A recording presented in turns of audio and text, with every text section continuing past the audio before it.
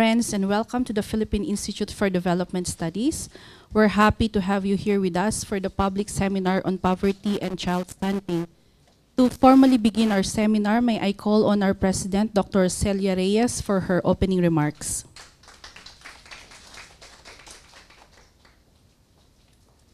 Magandang hapon po sa inyong lahat.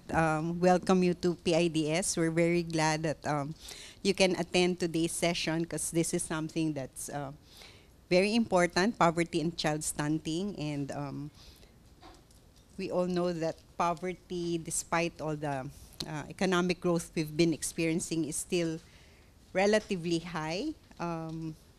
Although recently we've had good news that based on the latest report of the Philippine Statistics Authority, poverty incidence has actually gone down during the first half of 2018 compared to the first half of 2015. And I'm sure Dr. Albert will elaborate on this, but the data is that from 27.6% in 2015, the poverty incidence among Filipino individuals in the first semester of 2018 has gone down to 21%.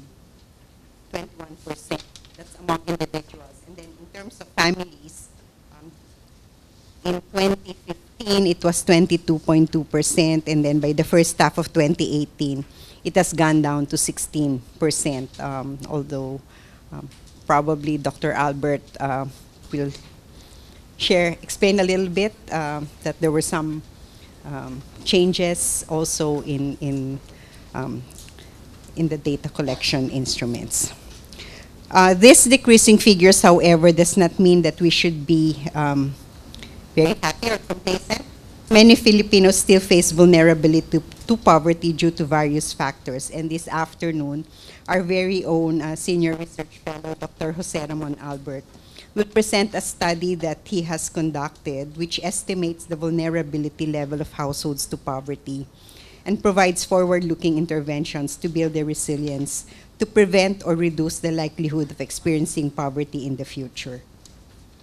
And he'll also be presenting his other work on multidimensional poverty index.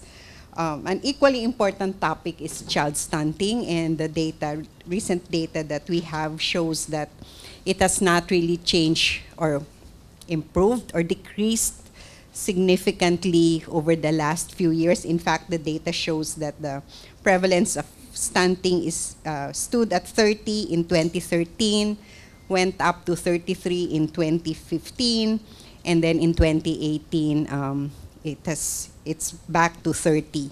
So I'm sure our presenter will explain this trend because our resource speaker on child stunting this afternoon is somebody very familiar to, I think, to most of us, Dr. Alejandro Herrin. He's our expert on nutrition, among other things. And he will, for this afternoon, he will present the study he co-authored with PIDS Research Fellow on the role of local government units in the delivery of maternal, neonatal, and child healthcare services in communities. And the study suggests ways on how to improve governance, health systems, and nutrition programs at the local level. This is also our way of supporting the National Nutrition Month. As you all know, we celebrate National Nutrition Month every July. And that's why our RID, our Research Information Department, has chosen this topic for this month. So on this note, I'd like to thank everyone for coming over this afternoon, and I hope we could have a fruitful discussion. Good afternoon, everyone. Thank you so much, Ma'am Cel. Our first presenter this afternoon is a senior research fellow here at the PIDS. He served as a Secretary General to the then National Statistical Coordination Board. He is a professional statistician who has written topics on poverty measurement and analysis, education statistics, agricultural statistics, climate change, survey design, data mining, and statistical analysis of missing data. Friends, let us all welcome Dr. Jose Ramon Albert.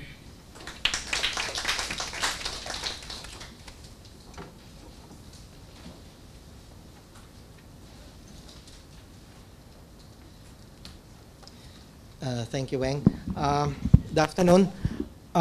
This study the first study that I'll be presenting is discussed estimates mentioned by Dr. Reyes of vulnerability to poverty based on a methodology that uses data from cross-section surveys. The talk is structured in such a way that we will first justify why this is important.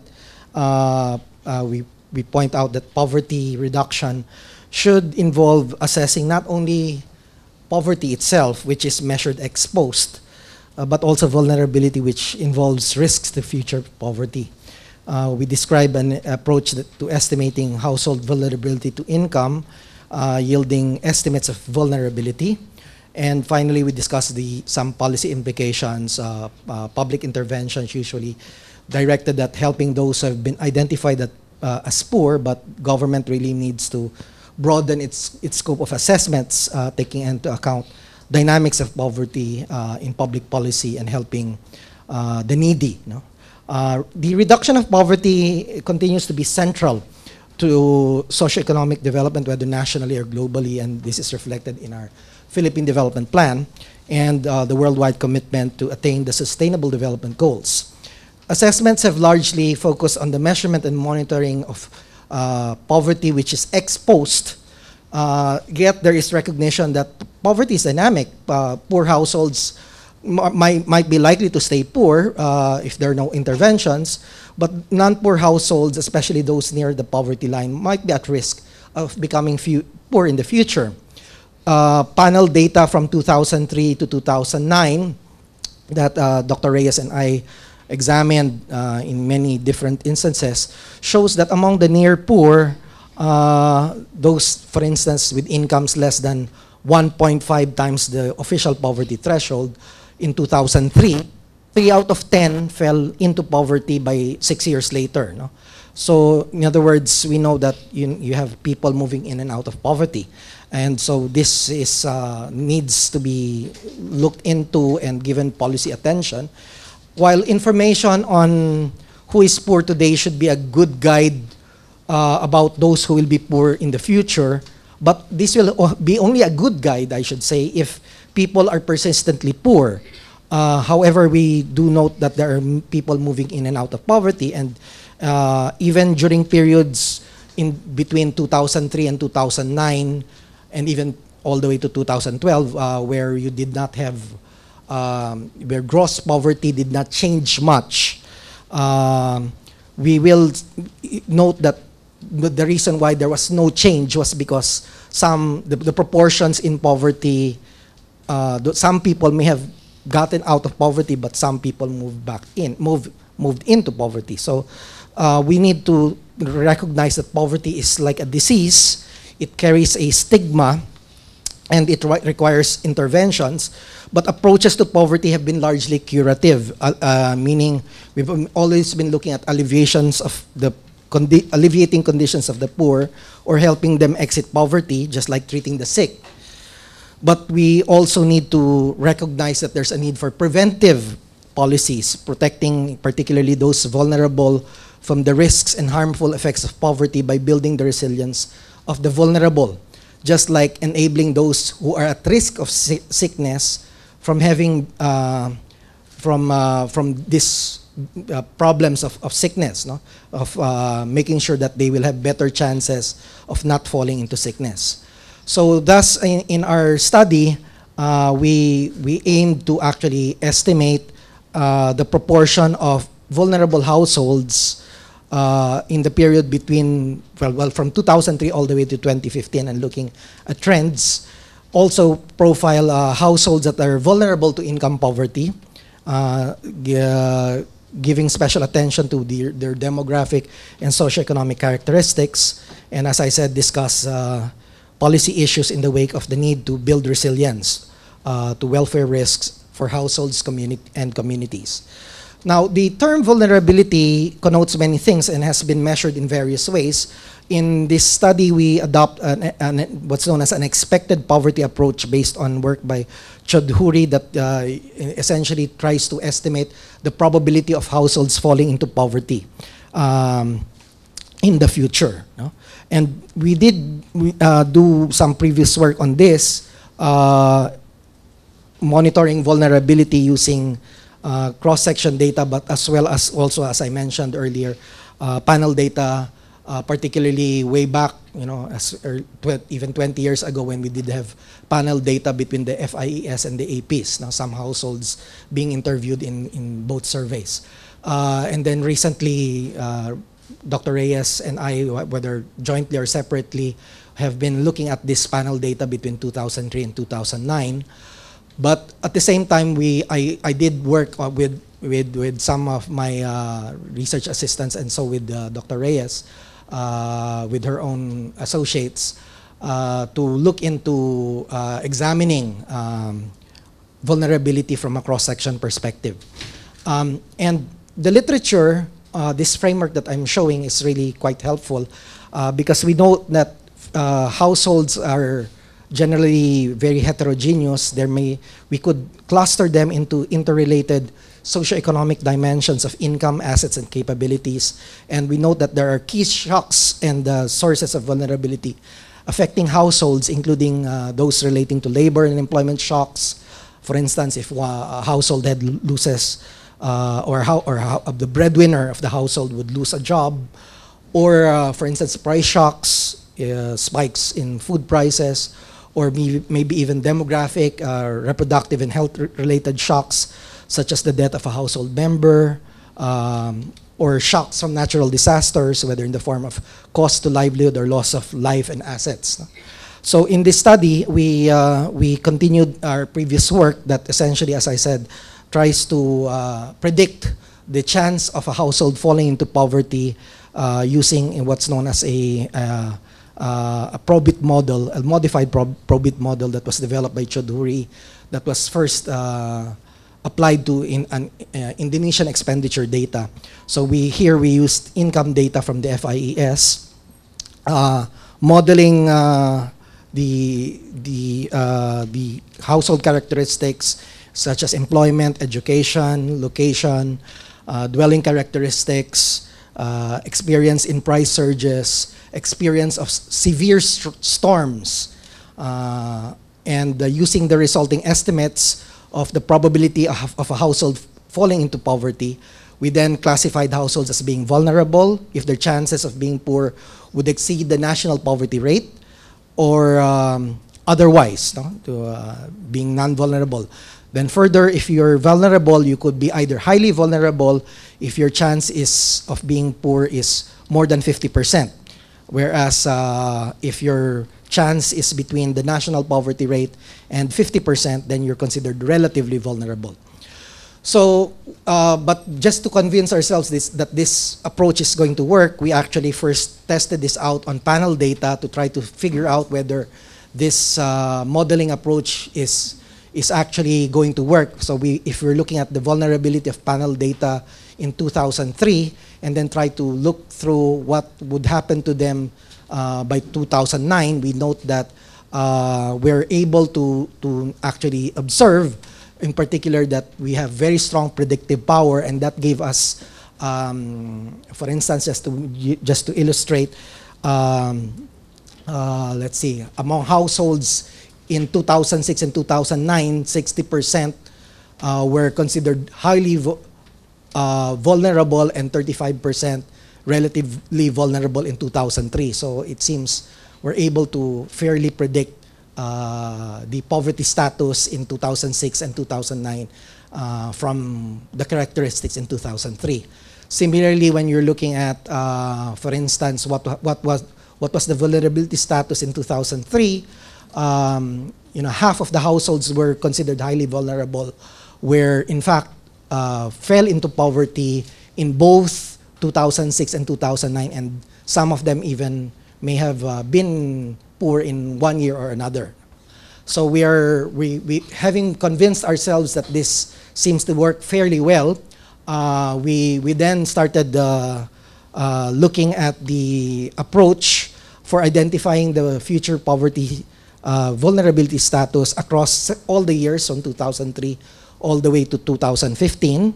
And then we examined what were the trends in vulnerability. And we had noticed that while it's very clear that the proportion of households that are being tagged as vulnerable is around double to triple the corresponding official poverty estimates, which seem to be very similar to the estimates, I think, of Mahar for self-rated poverty. They're much higher than the regular official poverty rates. But we did note that these household vulnerability rates were steadily declining across the years. From 55% in 2003, at least they went down by 6 percentage points to 48.5% in 2015. Then among poor households in particular, the high vulnerability status even declined by as much as 14 percentage points. So, we're, to some extent, there are patterns that are emerging here that the vulnerability status and poverty are, in a way, the trends are pretty much very similar. So with, in a way, the trends even being monitored by NGOs like SWS and Pulse Asia. As we look through the specific profile of vulnerable households, we also similarly see patterns emerging that suggest, for instance, the rural population being more vulnerable than the urban population. Vulnerability rates being as much as 2/3 of all households in rural areas compared to about 2/5 in urban areas. And as I said, this is about twice to 3 times the regular official poverty rates. Now, if you look at specifically by regions, disaggregating the data, we see ARM being the region with the highest vulnerability rate of around 83.3%. And of these, half are even considered highly vulnerable. Ilocos was found to have the lowest proportion of households that are highly vulnerable, but half of households, however, are relatively vulnerable, putting it in the middle among the regions. It's still NCR and Central Luzon that are the regions with the least vulnerability rates among the regions, below about 35%. And as is expected, vulnerability decreases as households climb up the income ladder. Further, as was earlier pointed out, labor and employment, price and demographic factors are key sources of income variability and shocks. Those that depend on incomes from fishing, forestry, mining, and other family sustenance activities are found to be highly vulnerable, while those least vulnerable are those with incomes from dividends, those with wages from non-agricultural activities, those with rentals of lands, those with income from rents from owner-occupied dwelling, or those with pensions and retirement benefits. So in other words, it appears that the elderly are far from vulnerable. No? That seems to be an emerging pattern. All right. At least in vulnerability to future poverty. No? At least that's what the data suggests. Now, the vulnerability of households with head that are dependent in agriculture is still the highest among all the sectors, at about 82%, but this was 82% in 2003, and it's declined, however, to 72% in 2015. But as I said, the agriculture sector is still the sector with the highest vulnerability rate among the major sectors. Households with heads employed in services has consistently found to be least vulnerable at around 33% in 2015. Higher educational attainment appears to be lessening the risk for households' vulnerability to income poverty. The vulnerability rate drops with increasing educational attainment. More than half of households with heads who had no education are highly vulnerable, and another quarter are relatively vulnerable. whereas about 2/3 of households with heads that have had some elementary are vulnerable, and then while less than half of those with high school education are vulnerable. And in contrast, only a quarter of those who have attended some college are vulnerable to poverty. So suggesting the real importance of human capital investments, not only by government but by the households themselves, as a way to mitigate vulnerability. Demographic patterns among households, particularly size of the families, especially the number of young members, appears to be contributing to additional risks for vulnerability to poverty regardless of area, whether urban or rural areas. Highly vulnerable households in rural areas in particular have large family sizes than counterparts in urban areas. And we also observe more young members than adults for highly vulnerable households in rural areas. As regards the basic sectors, as some of us may remember, the government's framework for social protection and for defining poverty has been based on a law that dates back all the way to the 1990s, the so-called Social Reform and Poverty Alleviation Act. This law identified 14 basic sectors, and our PSA has obtained estimates for poverty for 9 of these sectors. Farmers, fisherfolk, workers in the formal sector, and migrant workers, among children, urban poor, among others.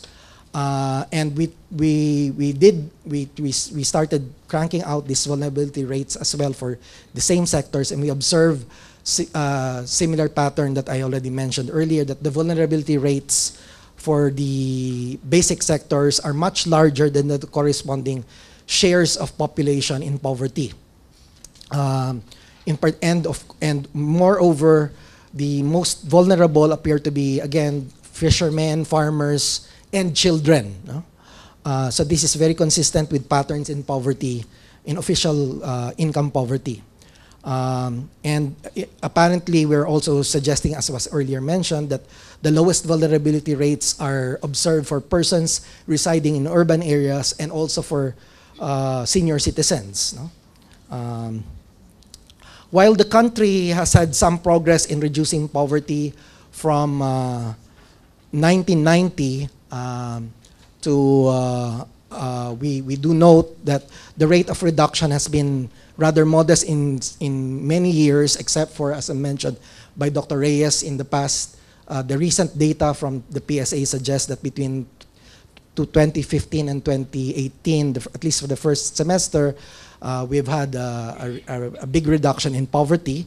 But nonetheless, we note that if we're going to think of reducing poverty, government and all poverty stakeholders need to see the importance of forward-looking planning and risk resilience building in the context of uncertainty. Public policies will need to start refocusing on risk management. And we note that 2 sets of interventions for the vulnerable, particularly protection from likely exposure to shocks and assistance for households to increase their incomes and assets and wealth. Social assistance to poor and vulnerable typically revolve around the formulation of, however, we tend to have one-size-fits-all strategies. Even, for instance, when we think of our CCT, or even the last year when we increased, when we we knew that those at the lower incomes would probably get affected by the train law, we provided a uniform cash assistance to all program beneficiaries, rather than accounting for the differentiated needs of different groups. As I said, CCT, for instance, we provide 300 pesos grants for pre-primary and primary students, 500 pesos for high school students, and 500 pesos for all households for health. No? But we do note that there are differences in opportunity costs between boys and girls. And as I mentioned earlier about the train support, we have been giving 200 pesos per month for last year, and I think now they will be increasing it to 300 pesos. Or is it? No? 300 pesos this year and next year for all the so-called 10 million lower income beneficiaries. But why is it that we always have to have the same strategy for everyone? No? As if the 300 pesos will be beneficial, equally beneficial to all these families. No? We have to recognize that that poverty has many faces, including vulnerabilities that are stemming from risks to welfare, such as uncertainty from the lack of decent work, or educational attainment, the lack of educational attainment of household members, insecurity from land tenure, and the lack of productive assets, and even imperfect information about opportunities. I was just talking earlier with somebody from DSWD, and this is the first time that when I was talking with her about something, no, I mentioned that there are now massive open online courses. You can get free training from just going to Coursera. And she said, this is the first time I heard about this. No? I mean, this, unfortunately, I'm pretty sure if she did not, this is the first time she heard about this. This is probably going to be the first time to hear about these kinds of MOOCs also for many of our countrymen. No?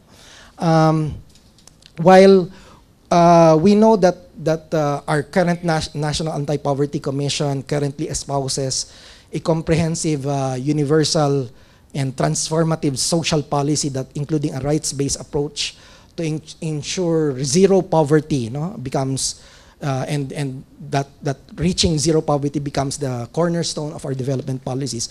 Unfortunately, we need to start recognizing that we can't have always just this one-size-fits-all strategies. No?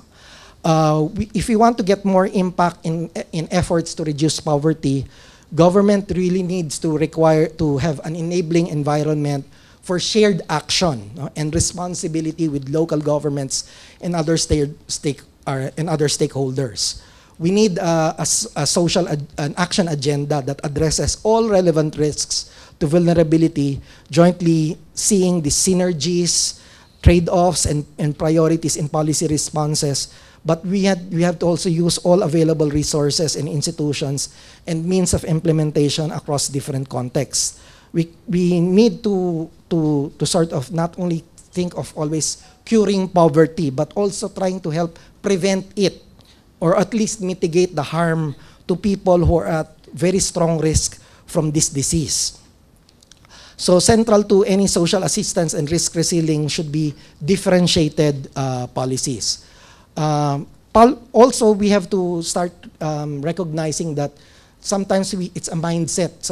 Many of us, especially who are not poor, I've heard this often, that there's this tendency for us to think that, oh, the poor are very lazy, they don't need, help, and they think that pantawid, all of these things is just wasteful, that it probably should be better used for livelihood. But actually, we need to recognize this is a false choice.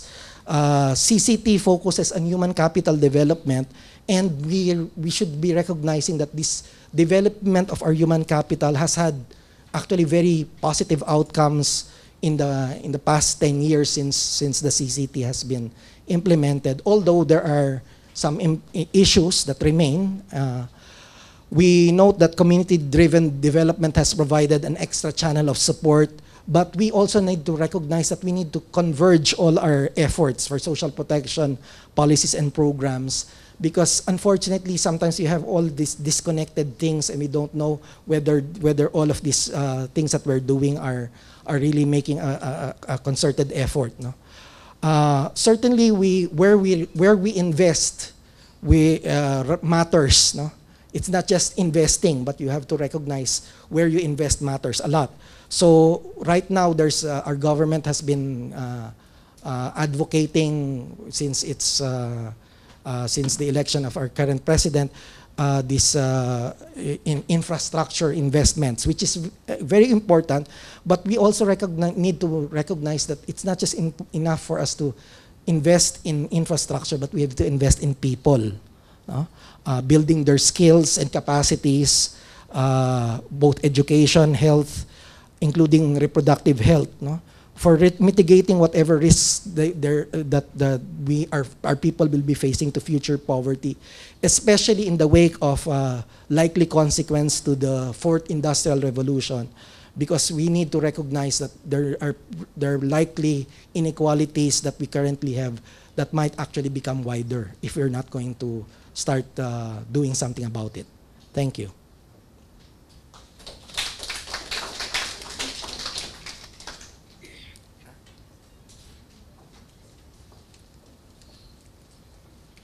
Thank you so much for that mind-stimulating presentation, Dr. Albert. Allow me to introduce our next speaker. He was a former professor of economics at the University of the Philippines, where he taught from 1978 until his retirement in 2004. Currently, he's a professorial lecturer at the University of the Philippines Diliman School of Economics. His areas of interest include population, health, human resource, development economics, and nutrition. He is also involved in DOH USAID projects on local governance for health. Ladies and gentlemen, Dr. Alejandro Herrin.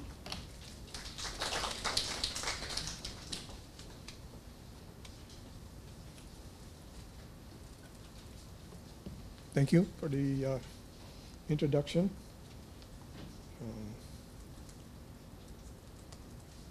Just make sure I find myself.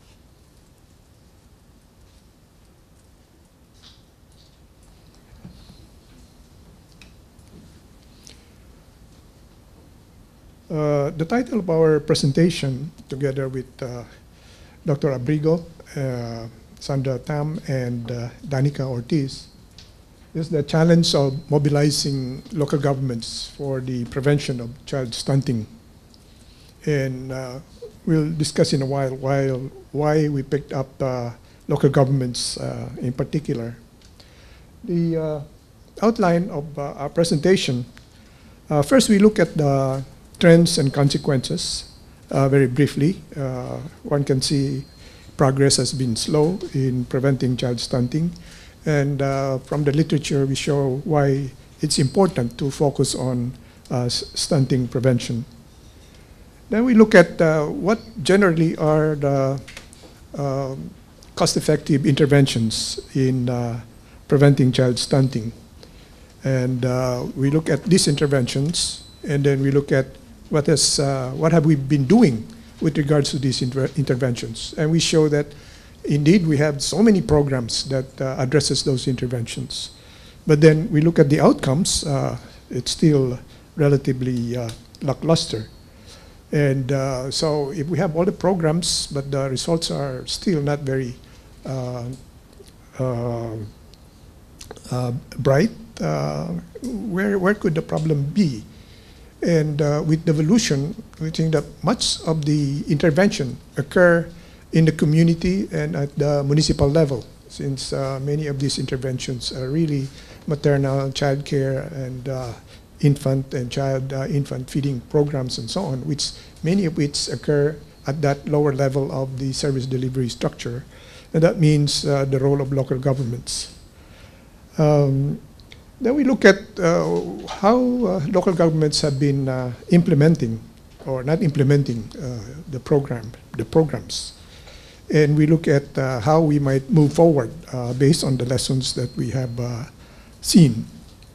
So going to the trends, this summarizes over a 25-year period, starting from the beginning of the MDG period, 1993, to 2018. They just completed the 2018 National Nutrition Survey. And from 2003, we could see that the prevalence of stunting percentage-wise is more or less straight. And while the MDGs considered underweight as the measure, one could also see that it's relatively flat. And in fact, we have not achieved Millennium Development Goals. I think the target was to reduce underweight by 2/3, so we didn't do that. And more particularly, if it was stunting that we were looking at, the more that we were not able to achieve that. The importance of preventing child stunting depends on or arises from the what has been learned over many years from the results of longitudinal surveys. One is that the consequences of child stunting have serious implications, first for child survival itself, and secondly, its impact on educational performance of children as they enter school age. And then later on, combine these two, poor health, poor nutrition, poor educational outcomes, combine those to result in lower economic productivity when they enter school age, labor force age.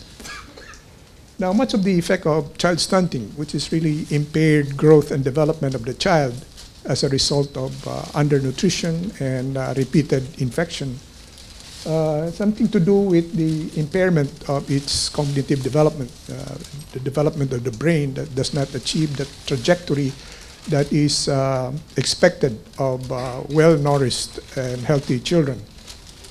And studies have shown that this impairment can be irreversible after age 2. And so there's a small window by which we can address this, and that is what they call the first 1,000 days. You've heard that phrase very often nowadays. That is the period from pregnancy up to the time when the child is 2 years old. Now, in the past, there has been some quarrel that, well, we cannot judge ourselves relative to the rest of the world because we're naturally small and short. And so we cannot compare ourselves with the people from developed countries which are big and so on.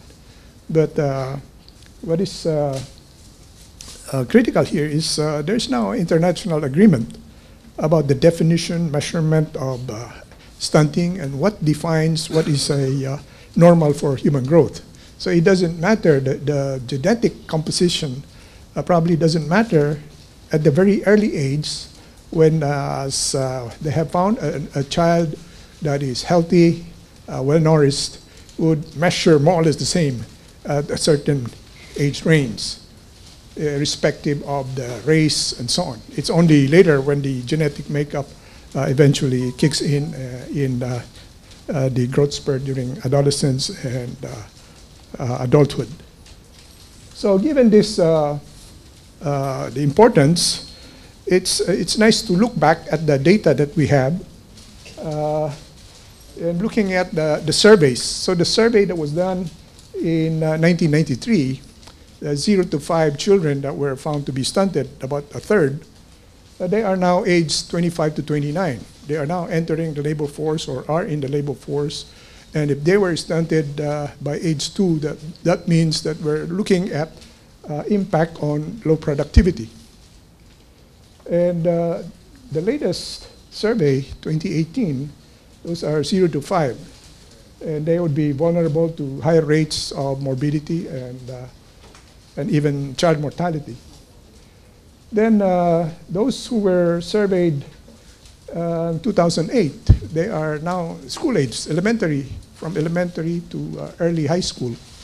And in fact, there's a study being conducted now, sponsored by DOH, NEDA, UNFPA, implemented by a consortium of researchers led by the Office of Population Studies in Cebu, a longitudinal study that starts from the child, 10-year-old children, which will be followed up to 2030, sort of looking at children now as they go through the SDG years to see how they are faring and so on.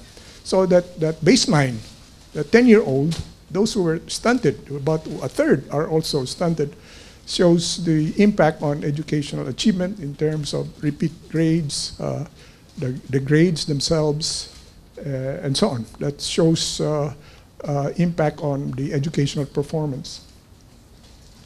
Now, as an aside, we ask what is being done, how do we address the performance, schooling performance of these children, since we can't do anything much about the stunting. We should have done that before they were 2 years old. So is there a way in which we can compensate for their lack of cognitive development? And apparently there's no real program at the DepEd that handles this special case, unlike where we have children with disability, where we have special education for them. There's no special education for the stunted children. But that's something that needs to be addressed in some other way. What we have are school feeding programs, which might be good for the nutrition of the children at that age, but it doesn't do anything more for the stunting. Now, an overall index of the effect of all of these things, from higher rates of child mortality and morbidity, schooling performance, poorer schooling performance, and raw productivity, can be summarized by the Human Capital Index that World Bank has put together. And just selected a few countries. Philippines, somewhere in the middle, shows a 0.55 Human Capital Index, meaning that productivity of the next generation of workers, these are the 0 to 18 years of age now, would have a productivity of only about half of what potentially they could have if they had full health and full education. And the Human Capital Index is composed of three components: the survival rate, which is the survival to age 5, schooling, which is both the number of years and the quality of that schooling based on scores in standard international tests. That's the harmonized test scores. As you can see, our scores are even lower than Thailand, Malaysia, and even Indonesia. So there's something, I think this has been observed in many of the teams, international tests of mathematics and science for this age group of people for several years already. So that's the overall effect of, so we don't think only at survey to survey, oh, it's only 1/3. But it's 1/3, 1/3, 1/3, 1/3. So actually it's 1/3 of the entire Filipino population are stunted,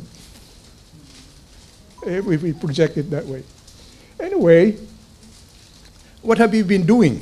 So really, when we reviewed what we have been doing, it's not that we didn't know. So the one in the blue are the interventions in the first 1,000 days to prevent stunting. These are well known. This has been published, the World Health Organization. Then various 2 sets of Lancet series of papers that summarizes what is known about stunting. So these are well summarized by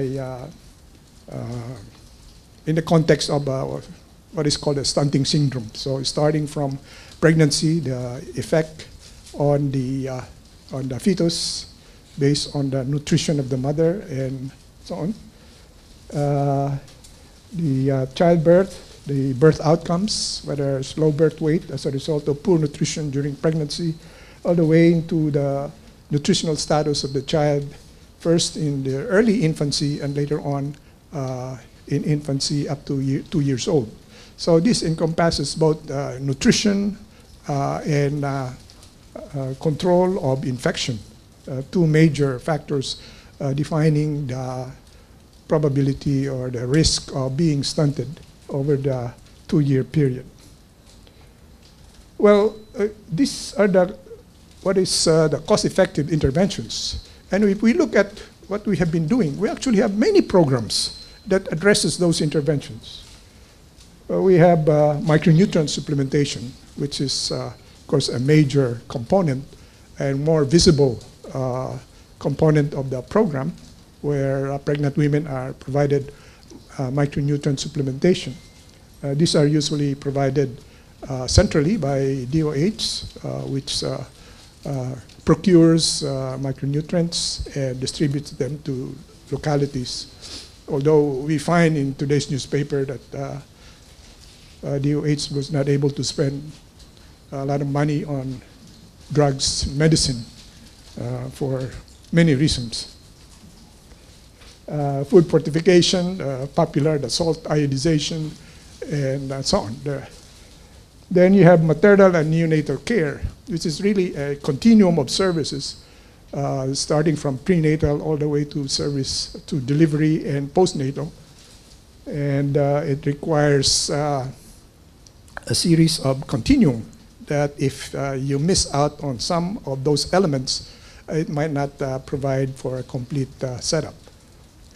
Then first 6 months, the exclusive breastfeeding, that is considered to be important. And after 6 months, the complementary feeding, as the child is weaned from breast milk to actual food. And since they are prone to illness, the capacity to actually control infection. So programs like immunizations are important, water sanitation, control of diarrhea, and so on. In a previous earlier study that we did, we look at some of the gaps in this service delivery. So you might look at prenatal as a major service, but if you look at the components of what should be included in that prenatal visits, so only half, even in the more recent 2015 survey, only half of those who had prenatal visits said that they actually discuss nutrition during that visit. So if it's so important, nutrition during that period, then only half of the women say that they were discussed during that visit. So it shows you a gap in service delivery. Control of infection, of course, we talk about immunization, which has declined over the years. Even the treatment of diarrhea, where there is very well-known protocol of how to deal with diarrhea in children. And sometimes that is not fully done, especially the addition of zinc in the ORS. So it could be little things, but they might all add up in the whole scheme of things. So we have many programs. Those programs are,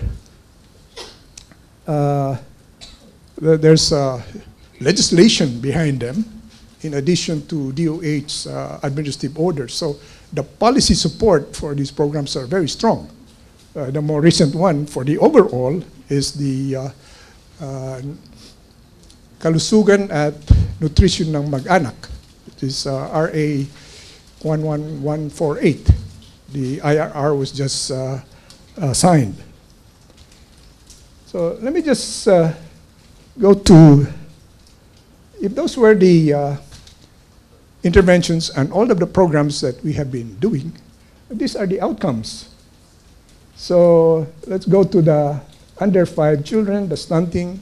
This is in 2015, so 33%.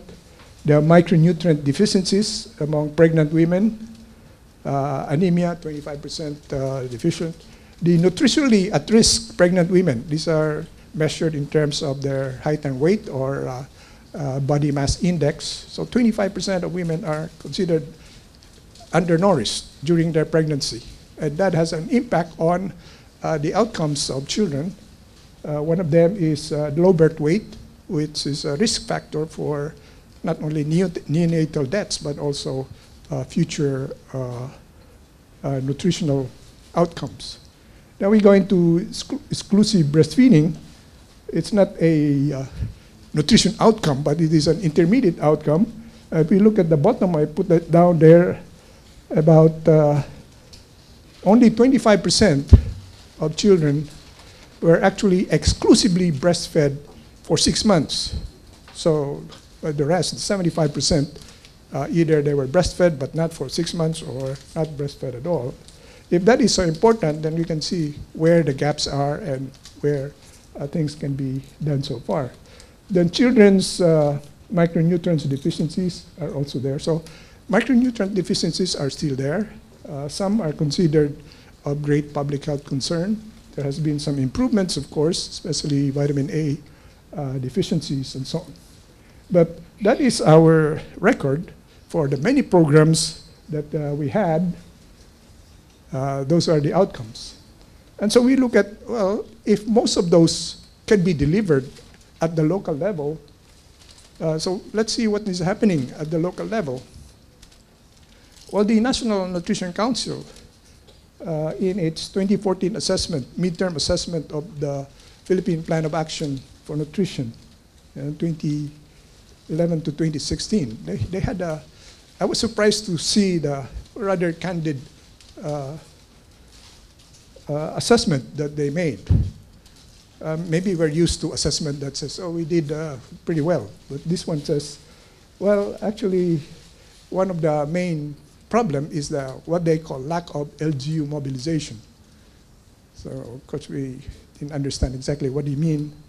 Later on they say, many of the programs that LGUs had were revolved around weighing. That's weighing of children by the nutrition scholars, feeding in daycare centers and schools, which we said that's a bit too late to deal with stunting problem. It might still be useful for other purposes, especially in school children to keep them in school and so on, but it's too late for the prevention of stunting. And monthly celebration, or the celebration of the Nutrition Month. And there are stories about that there are actually money in the LGUs. When we were talking to barangay captains some time ago about the need for funds, local funds for family planning supplies, they said, well, let's see how we can look for money. Oh, we have money. So let's shift some of the nutrition money to family planning. So instead of having 2 parades, we'll just have 1 parade during the Nutrition Month.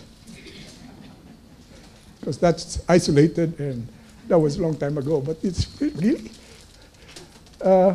Then also, we probably can't blame the local governments too much in the sense that all this time with the MDGs, they were guided to focus on, well, our target was to reduce underweight.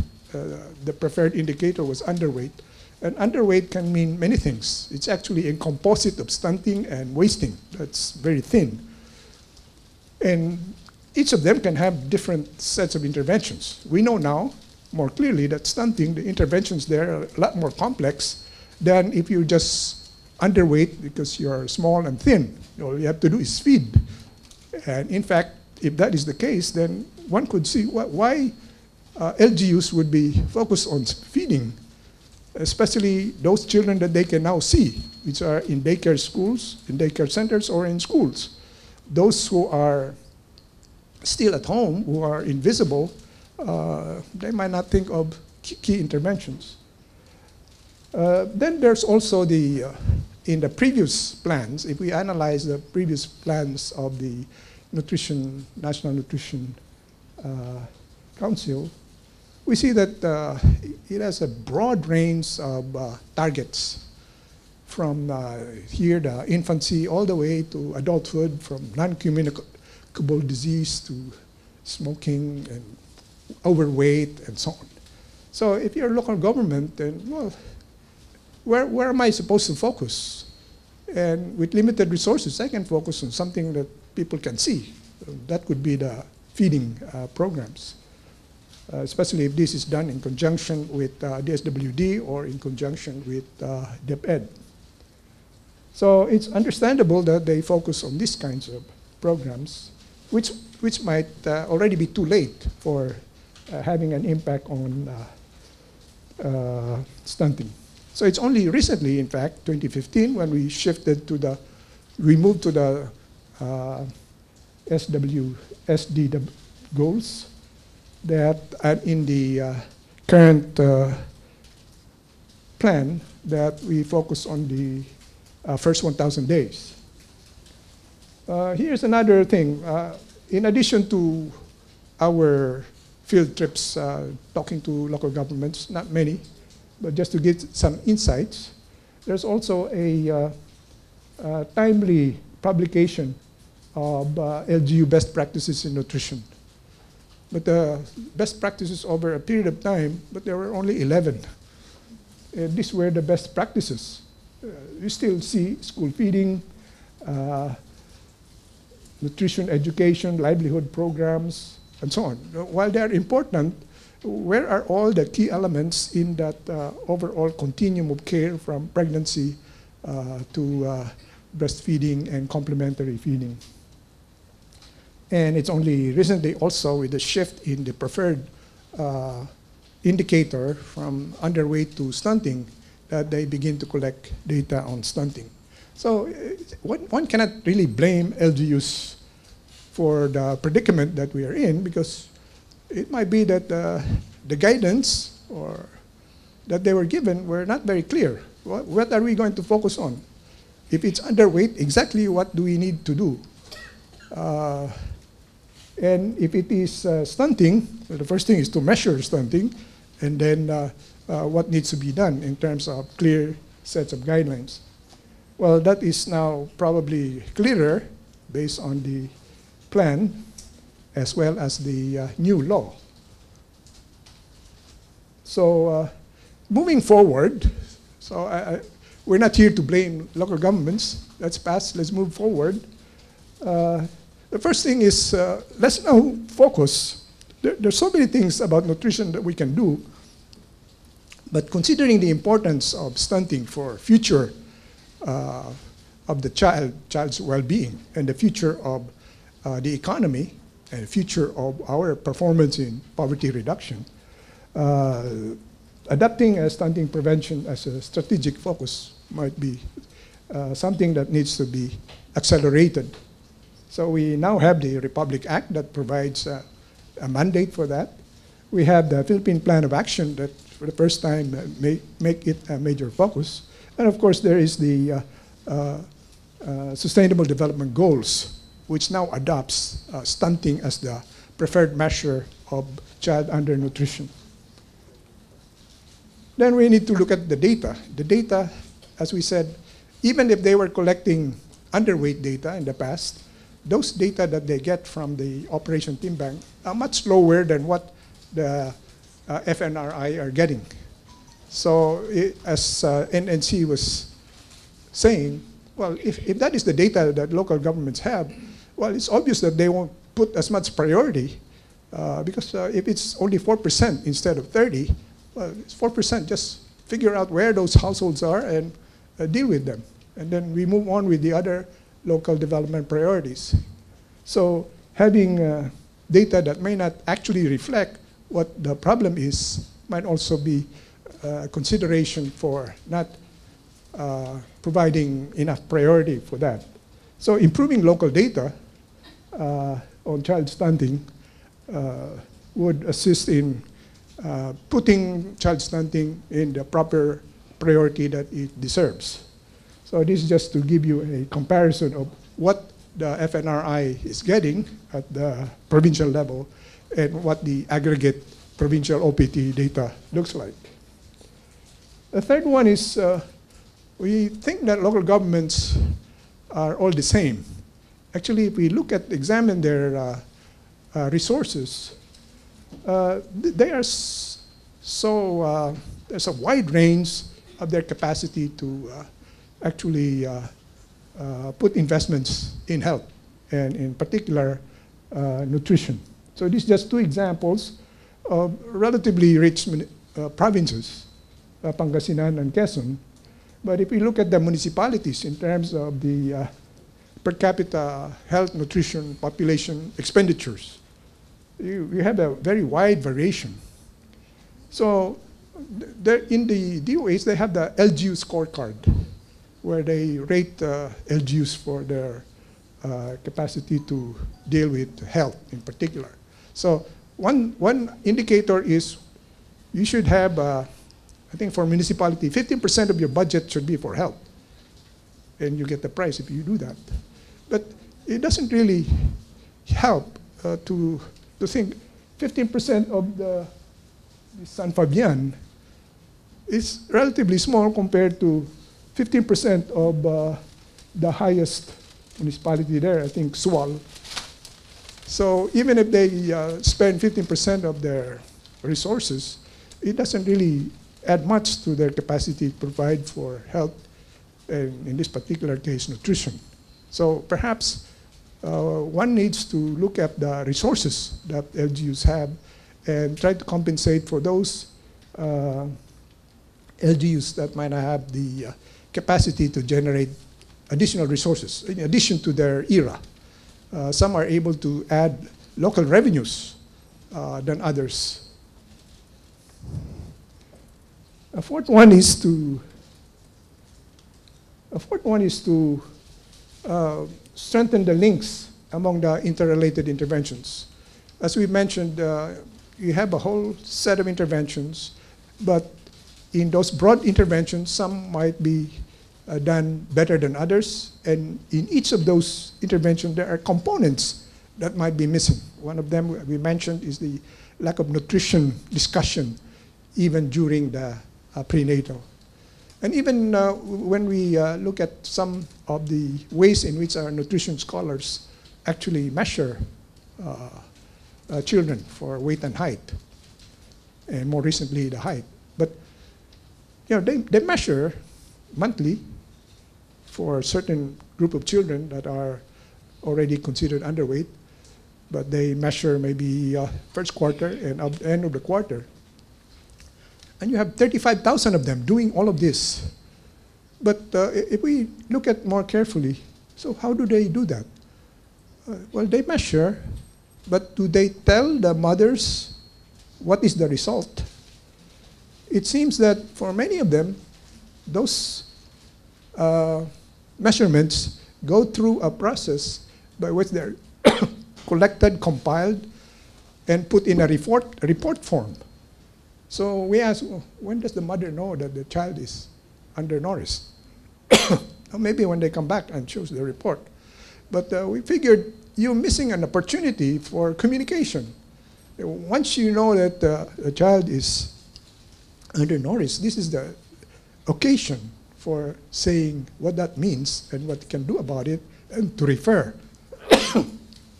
that parents. The same thing is true when a child visits the RHU. There's no measurement that occurs, and if there's a measurement, it's not recorded. It's not recorded in the FHSIS, so we don't know whether they're following through the nutritional status of the child. The child might go there for infection, but then again, they say that is an occasion, an opportunity by which you can look at the nutritional status of the child, especially in early infancy, and consider the necessary communication and intervention. So, strengthening the links. Some of those that are identified are, we're not doing anything about the nutrition of the pregnant woman. We're giving them micronutrients, but the balanced energy nutrition is missing. And we were saying 25% of pregnant women are undernourished and might have some impact on the birth outcomes. We also mentioned about this one, the counseling during prenatal. The other one is we do a lot of information about what is a proper and nutrient-dense type of meal. But if the family cannot afford that or doesn't know how to prepare it, they just probably feed the child instant noodles or things of that nature. So there are missing links that needs to be addressed, and there's a nice position paper by the Association of Pediatrics that details this, but also these are already in the law as well, so it provides a good set of guidelines that we can all follow. Then with the devolution and local governments being fragmented, there's a need to forge a stronger inter-LGU collaboration. Fortunately, it doesn't require too many of them involved in the sense of going all the way to the hospitals and referral centers, because many of the interventions, as we mentioned, can be delivered at the community and the RHU level. So at the municipal level, many of the services can be organized, but still have to deal with mayor and barangay captains. But then some of those, especially the births, can be delivered in birthing facilities that can include district hospitals. Now you have to deal with governors and so on. Now we have a program of promoting breastfeeding. So we said all women should deliver in health facilities. In health facilities, they have a program, the Mother Baby Friendly facility, where they encourage women who just given birth to initiate breastfeeding. So that occurs in the hospitals, the governor's hospital. But then what happens if that woman and the child goes back to the community? Who follows it up there to continue that exclusive breastfeeding? So that's the community that's run by the barangay captain. So is there a link, collaboration between the governor, the mayor, and the barangay captain in delivering, making sure that these services are delivered? So I think those are relatively few sets of considerations for moving forward, but we think that they are critical in helping local governments move forward. So the challenge is, because there's so many, they're autonomous, and they can actually make the decisions they want, but can we harness their collective will, the effort, and their commitment, so that we can do all of these things in concert, so that it can have a national impact. So, thank you.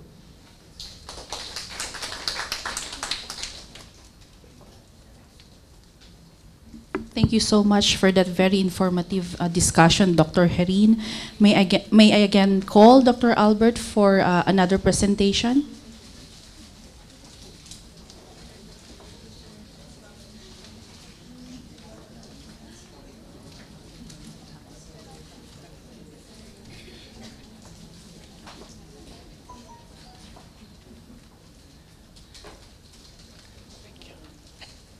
Ang pagbabalik. Okay. All right, this is a second paper that was supposed to be presented a few months later, but unfortunately I think they needed 3 papers to be presented today, so they asked me to give this presentation. Anyways, this is some work on estimating multidimensional poverty. We'll note that the SDGs has provided now a new impetus on the struggle for poverty reduction, because now we note that poverty is not just viewed in strict monetary terms, but rather as a multidimensional phenomenon in the context of sustainable development. And second, when you're looking at the SDGs, there's always been this sense that we need to focus on data disaggregation, granular data to be able to reduce poverty for different social groups, because it's not just important to look at aggregate national levels. And against this backdrop, this study looks at this, how do we measure multidimensional poverty, reviewing some work in the past of some different researchers, particularly Goravdat and R.C. Balisacan, and also the Global Multidimensional Poverty Index that's being produced by UNDP with the Oxford Group. But nonetheless, if we're going to institutionalize this measurement, we need to be careful to find out what exactly is the value added in producing this composite index of poverty, because just because poverty is multidimensional need not mean its measurement should be.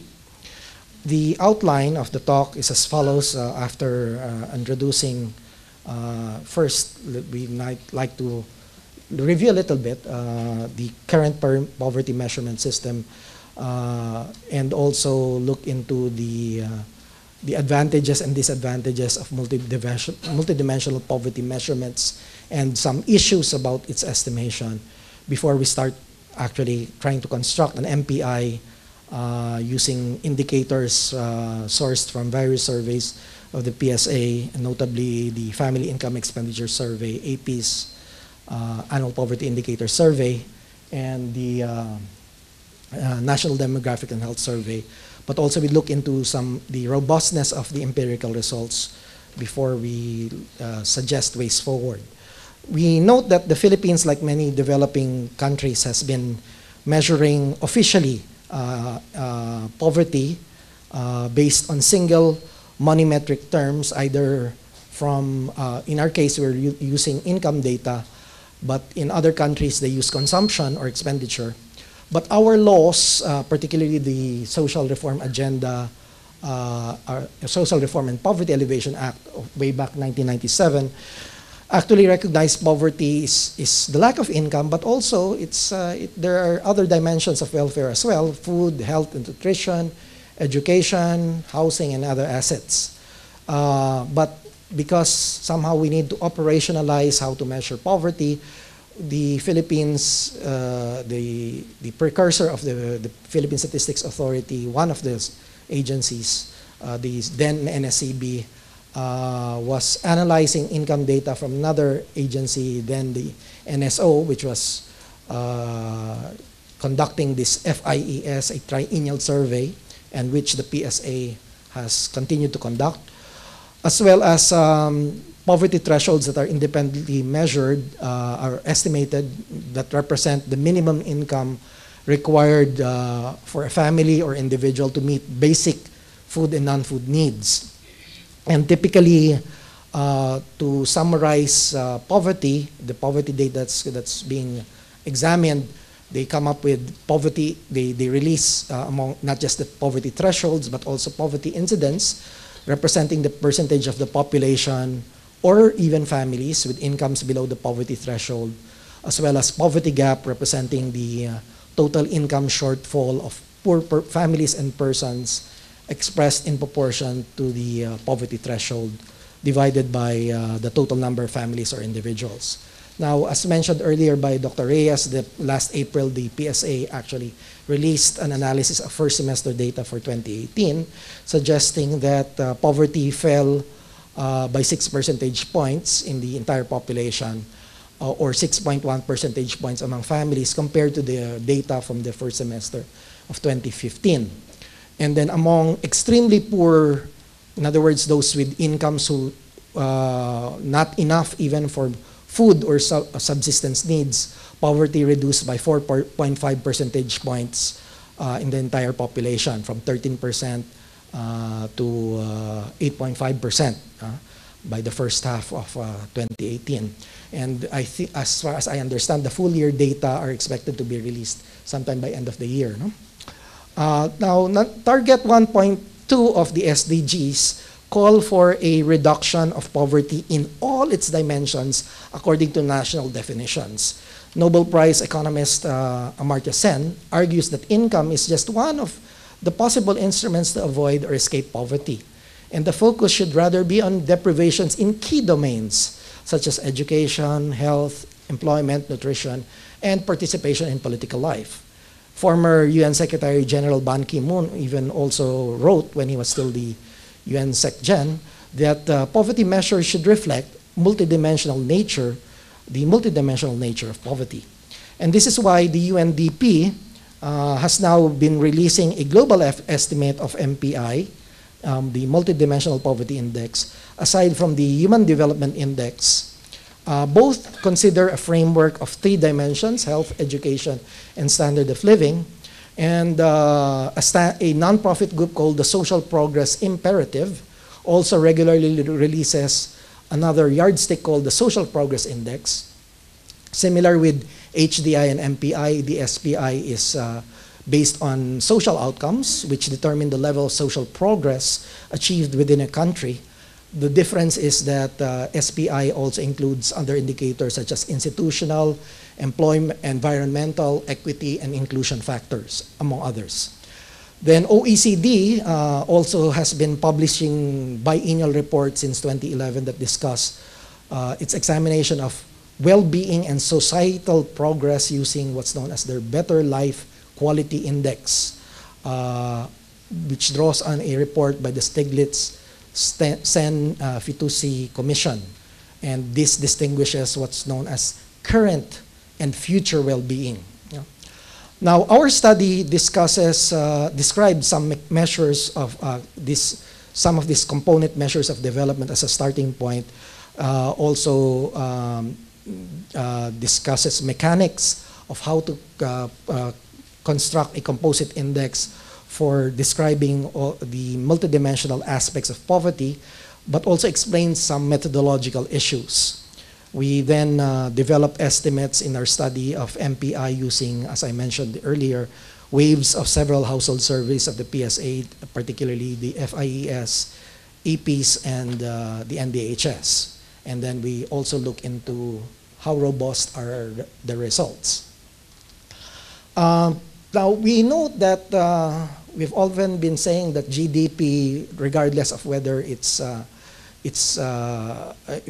well, even if it's an imperfect measure of economic progress, this is the standard way by which countries are currently measuring economic activity. GDP appears to, at least the economic growth in GDP is important, but it turns out it's not sufficient.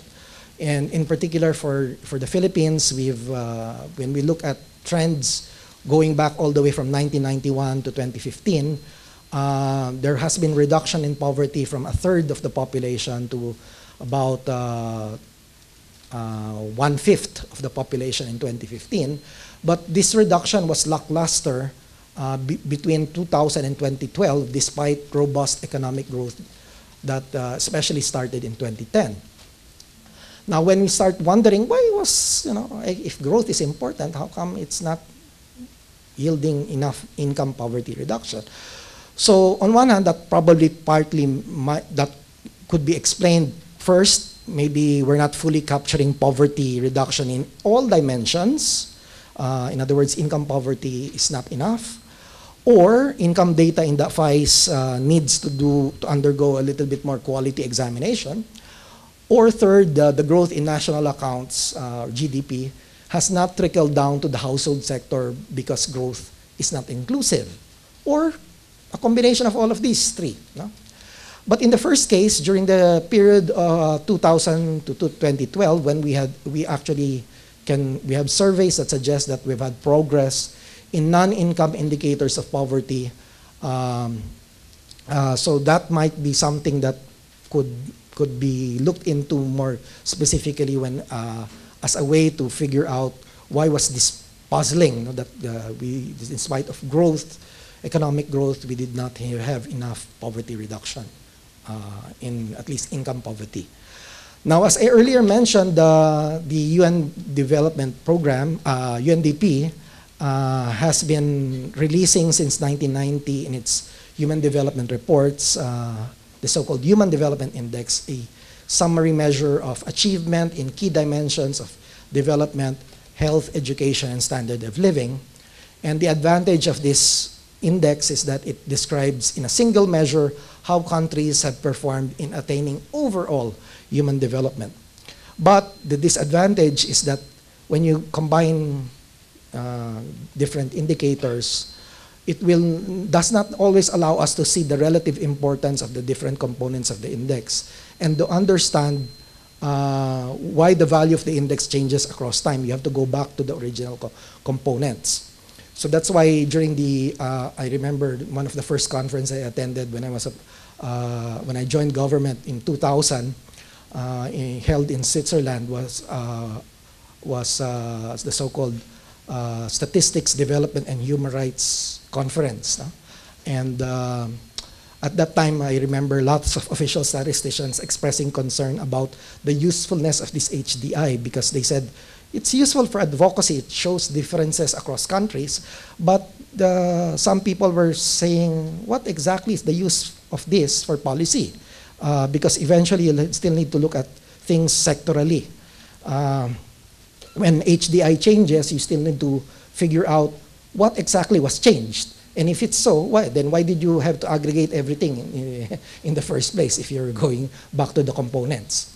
So anyways, as I already mentioned, another, people like to summarize. So another group, the social progress imperative under the technical guidance of Professor Porter of Harvard Business School and Stern of MIT, they came up with this social progress index, this time 54 indicators, putting them all together in an overall framework.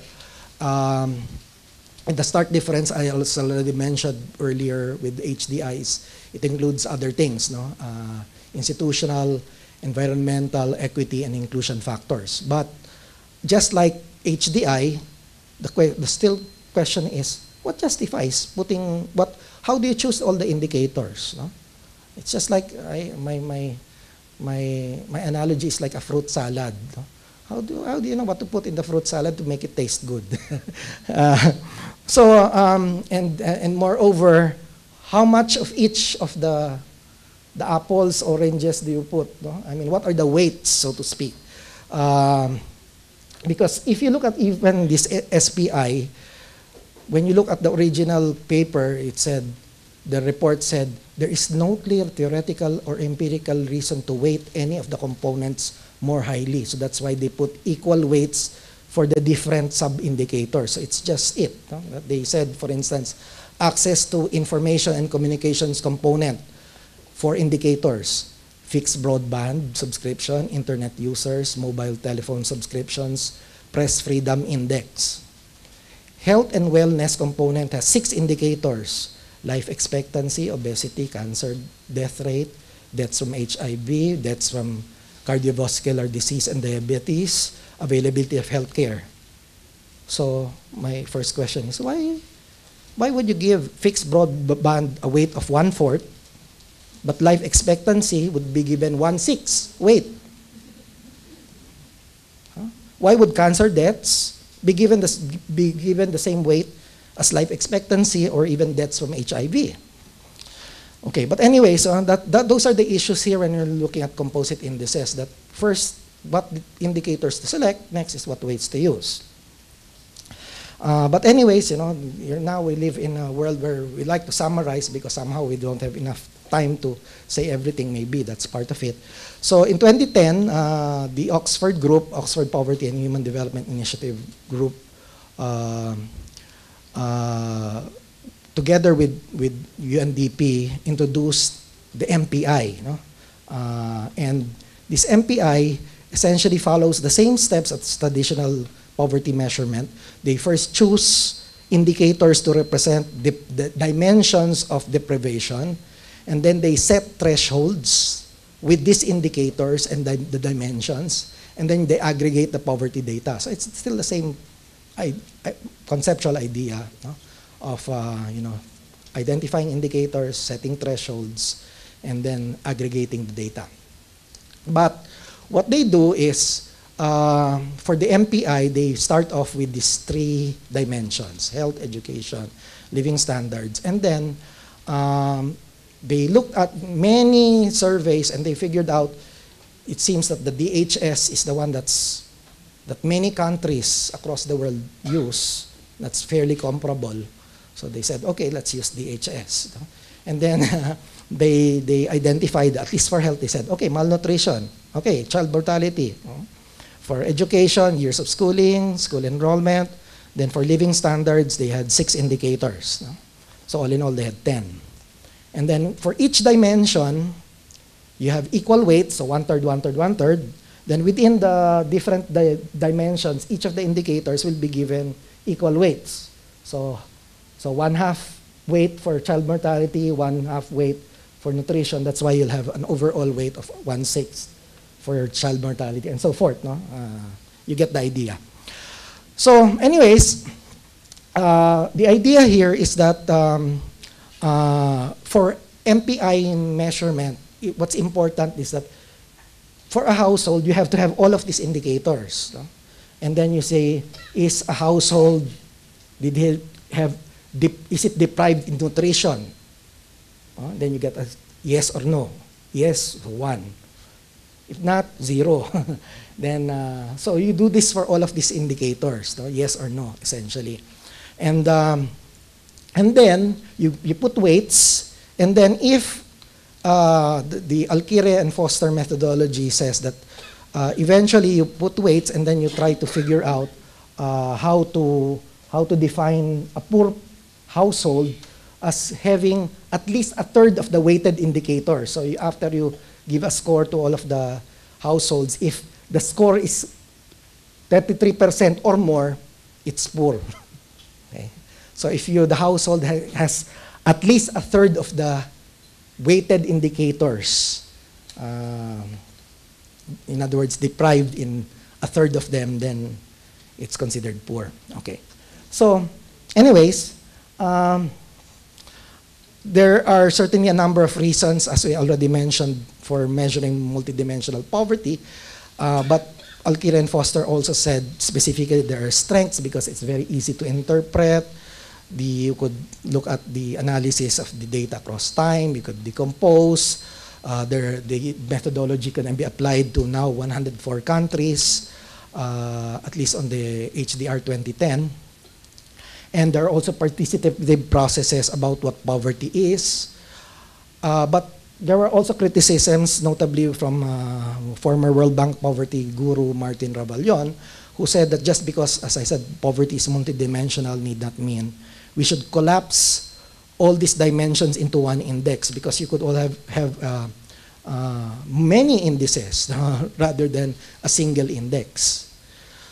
Also, the 3 dimensions used are not statistically adequately justified on a clear and sound conceptual framework. No? But nonetheless, they just said, okay, these are 3. Maybe it's partly because we remember 3s. No? Even jokes. Usually, we always 3 people, no? Russian, American, Chinese, something. No? So maybe that's part of it too. No? You always remember 3 things. Okay, stop, look, and listen, you know, and whatever. Okay. So 3 things, 3 dimensions.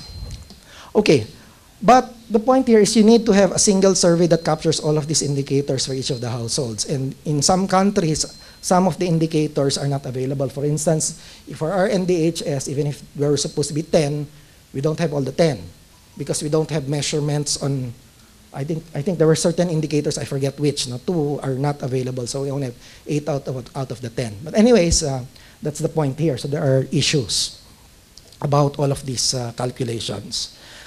So anyways, the point also that we must recognize, if we're going to generate these MPIs, as summarized by Gaurav Dutt when he came up with his own measurements on an MPI, he said there are 3 things that essentially to remember when you're going to have an MPI. One is the dimensions and the indicators. What indicators to include? Okay, and even the cut-offs. He said earlier 33%. Where did the 33% come from? The 1/3. Again, something I'm not too sure of. Maybe because there were 3 dimensions, so they thought 3 dimensions. If you're have 1 out of the 3, maybe maybe that's where it came from. I'm not too sure, no? But I was trying to understand many of the papers of the Oxford group, but somehow are not. Anyways, that I think was one of the things. Next is the weights. No? So given the dimensions and the indicators, how do you put weights? Well, the easiest thing is equal weights. If you don't know anything, give equal weights. But what really justifies this? No? Okay, and then third is how do you aggregate the data? No? Eventually, how do you say who is a multidimensionally poor household or person? No? Okay, anyways. So as I said, first we did a lot of reviews, although there are some other researchers who did some previous work, but the main work done on multidimensional poverty were done by R.C. Balisacan, who looked at the 3 surveys that we did now also, NDHS, FIS, and APs, and Gaurav Dutt's work that used only APs. So and by the way, now the PSA, after we produced our paper, PSA also have released its own estimates of multidimensional poverty. No? So I really should update this. But anyways, we came first before they produced theirs. No? So anyways, let me just say what more or less Gurav that I already mentioned examined these weights more carefully. He said, okay, the global MPI and even HDI are usually giving equal weights to all the dimensions and then splitting the weights among the indicators within a dimension. So that's the usual weighting procedure. But he also said, maybe let's try out other kinds of weights. One was what's known as a nested inverse incidence weight. Essentially, those assets that are commonly owned are given less weight. It makes sense. For instance, if you have all households, for instance, have cell phones now, practically, no? Okay. So that means if the poor will also have cell phones. So you should not give weight anymore to a cell phone. So that's the idea. So, but if you have some assets that are deemed less, are not very commonly used, for instance, what's not refrigerators. No? Even now, I still see households without refrigerators, and they keep going to the market every day. So you think that maybe that's more of a poverty indicator, so that has more weight. So that's the idea. The ones having more, a bigger proportion of people than who are using that asset, then it will be giving less weight for that. And some other procedures. So he looked at all of this, and then in fact, I also said, wait a minute, if you do what's known as a multivariate analysis, you will also remember that you could use also principal components analysis and more factor analysis. So we tried to work out using also this to try to figure out whether we could exploit and study how robust the results will be if we use just the first one, the first weight, as against using alternative weights. Okay.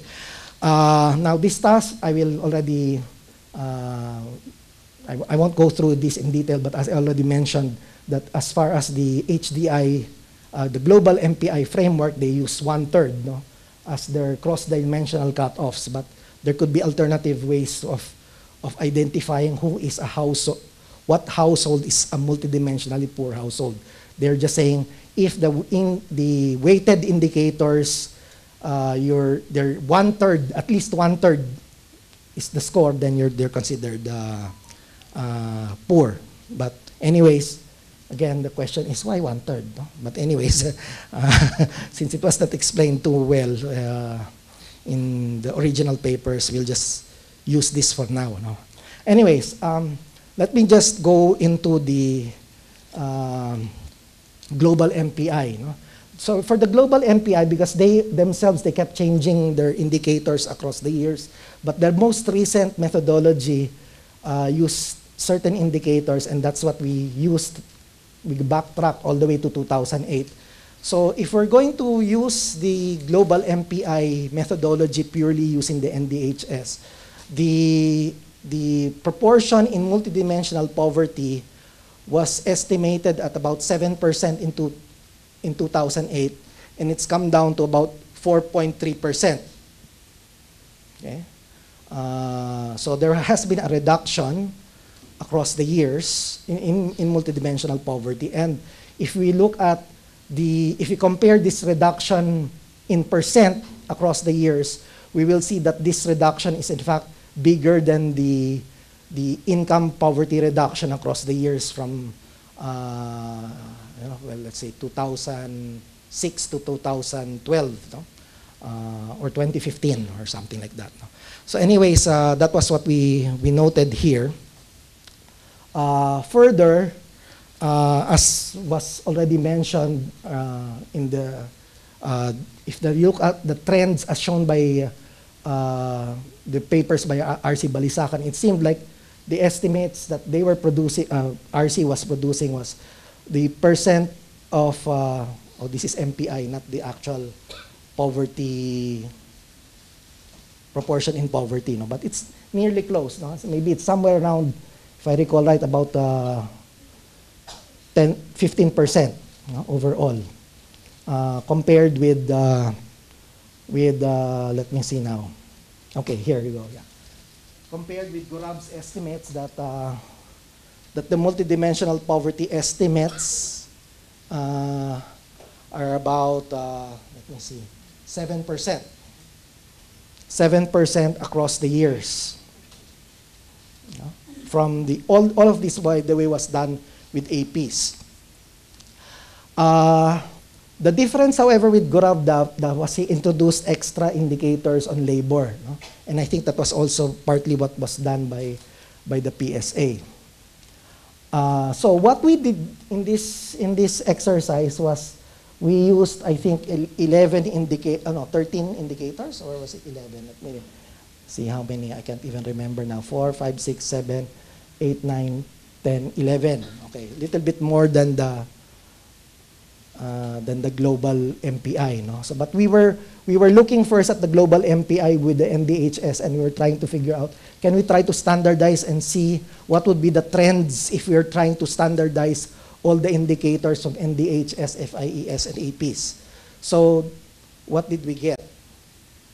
Okay, very, very different from income poverty. No? The income poverty rates were this. No? By the way, this is FIES, the official poverty rates. But this is, the green one is NDHS estimates, reducing, but the original baselines were already low in 2008. AP's based estimates were, let me see, the blue ones, while the FIES based estimates were the red ones. So on one level, to some extent, it appears that if you're looking at the multidimensional poverty lens, quality of life in the Philippines appears to be consistently improving.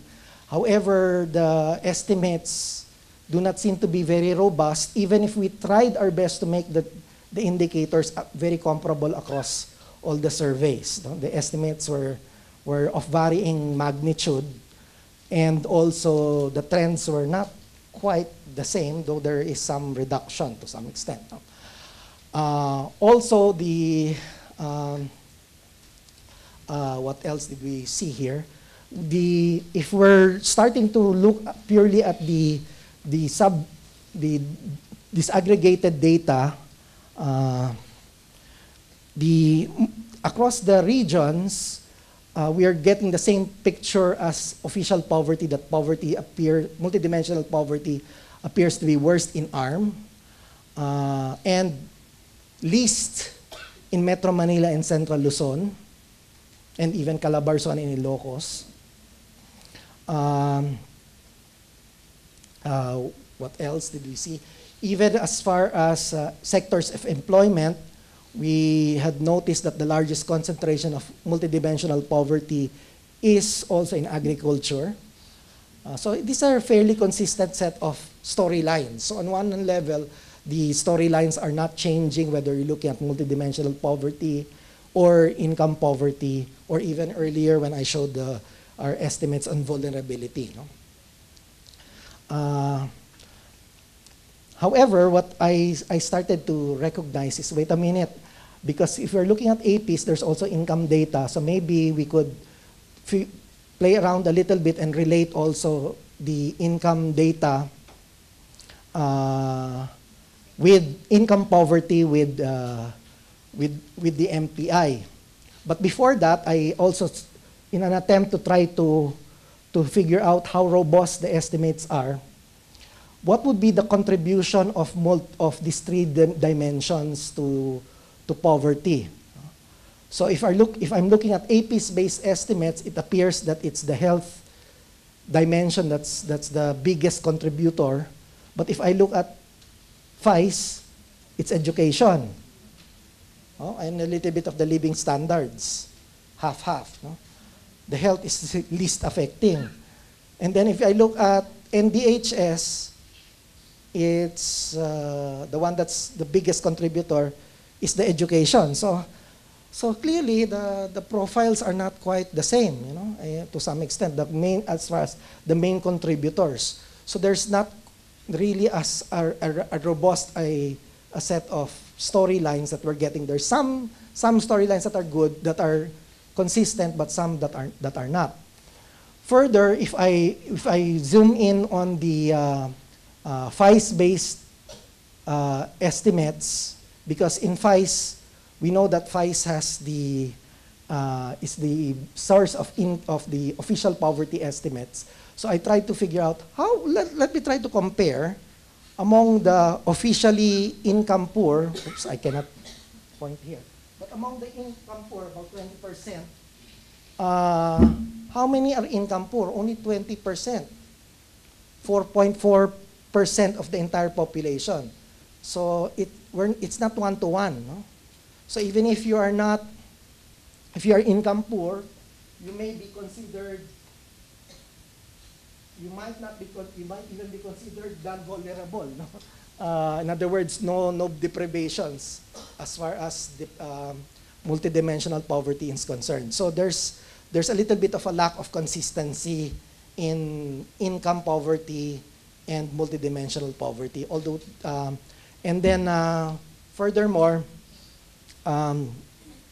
as I suggested earlier, we tried to work on trying to figure out how robust would be the estimates if we were trying to use, let's say, principal components analysis instead of this equal weight stuff. No?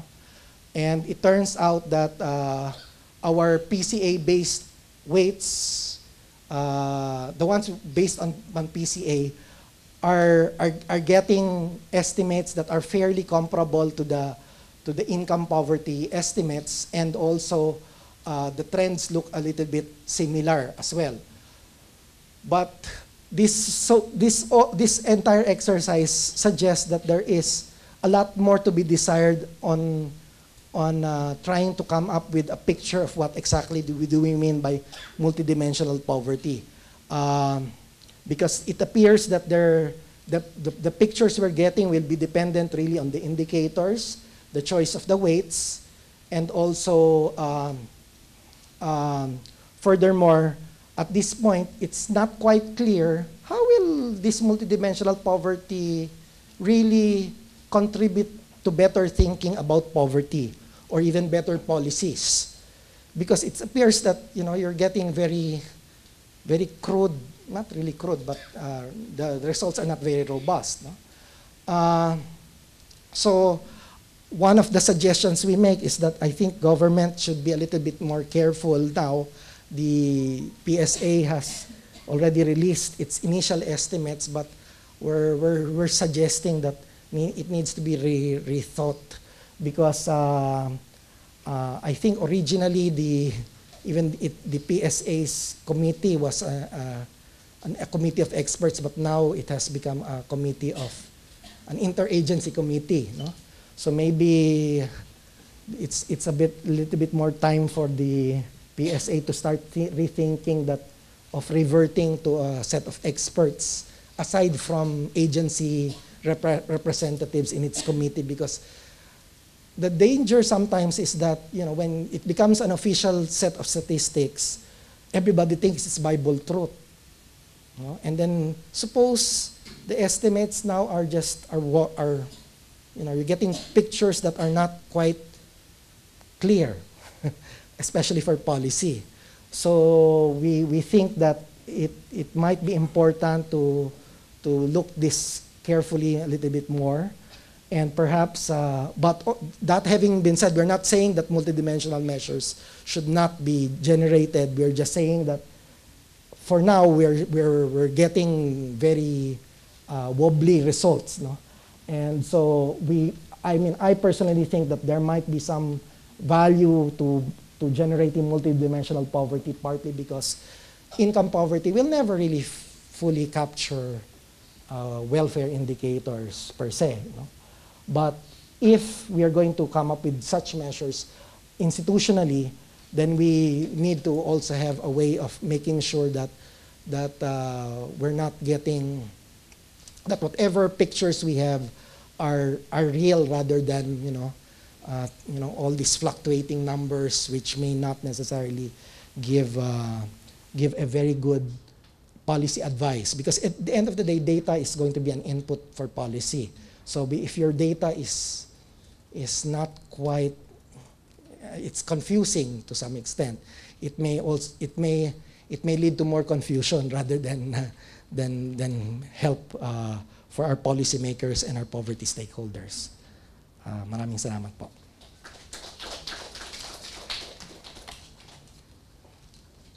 Thank you so much, Dr. Albert. Now we proceed to the open forum. May I call Dr. Herrin and Sir Toots to please occupy the front seats. Okay. May I also request our participants to please state their names as well as their affiliations or the agency they're from, as well as the sector they are representing. For this forum, we will be taking one question at a time. So who would like to go first? Yes, sir.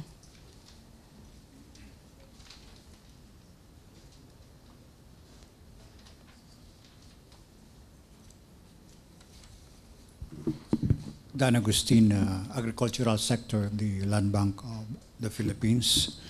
Thank you for the excellent presentations, especially the attempt to measure poverty. And to Sir Albert, first question would be on fisheries and agriculture. In 1997, our government passed the law on to modernize agriculture and fisheries. Well, the principal aim was to reduce poverty. May I know if you have taken this into account, how it helped alleviate poverty? Thank you very much. Sir Toots? In addition, what would be measures still to add to this program? Thank you. Thank you for your question, sir. Sir Toots, your response, please. Well, I'm not regularly monitoring the agriculture sector except for how it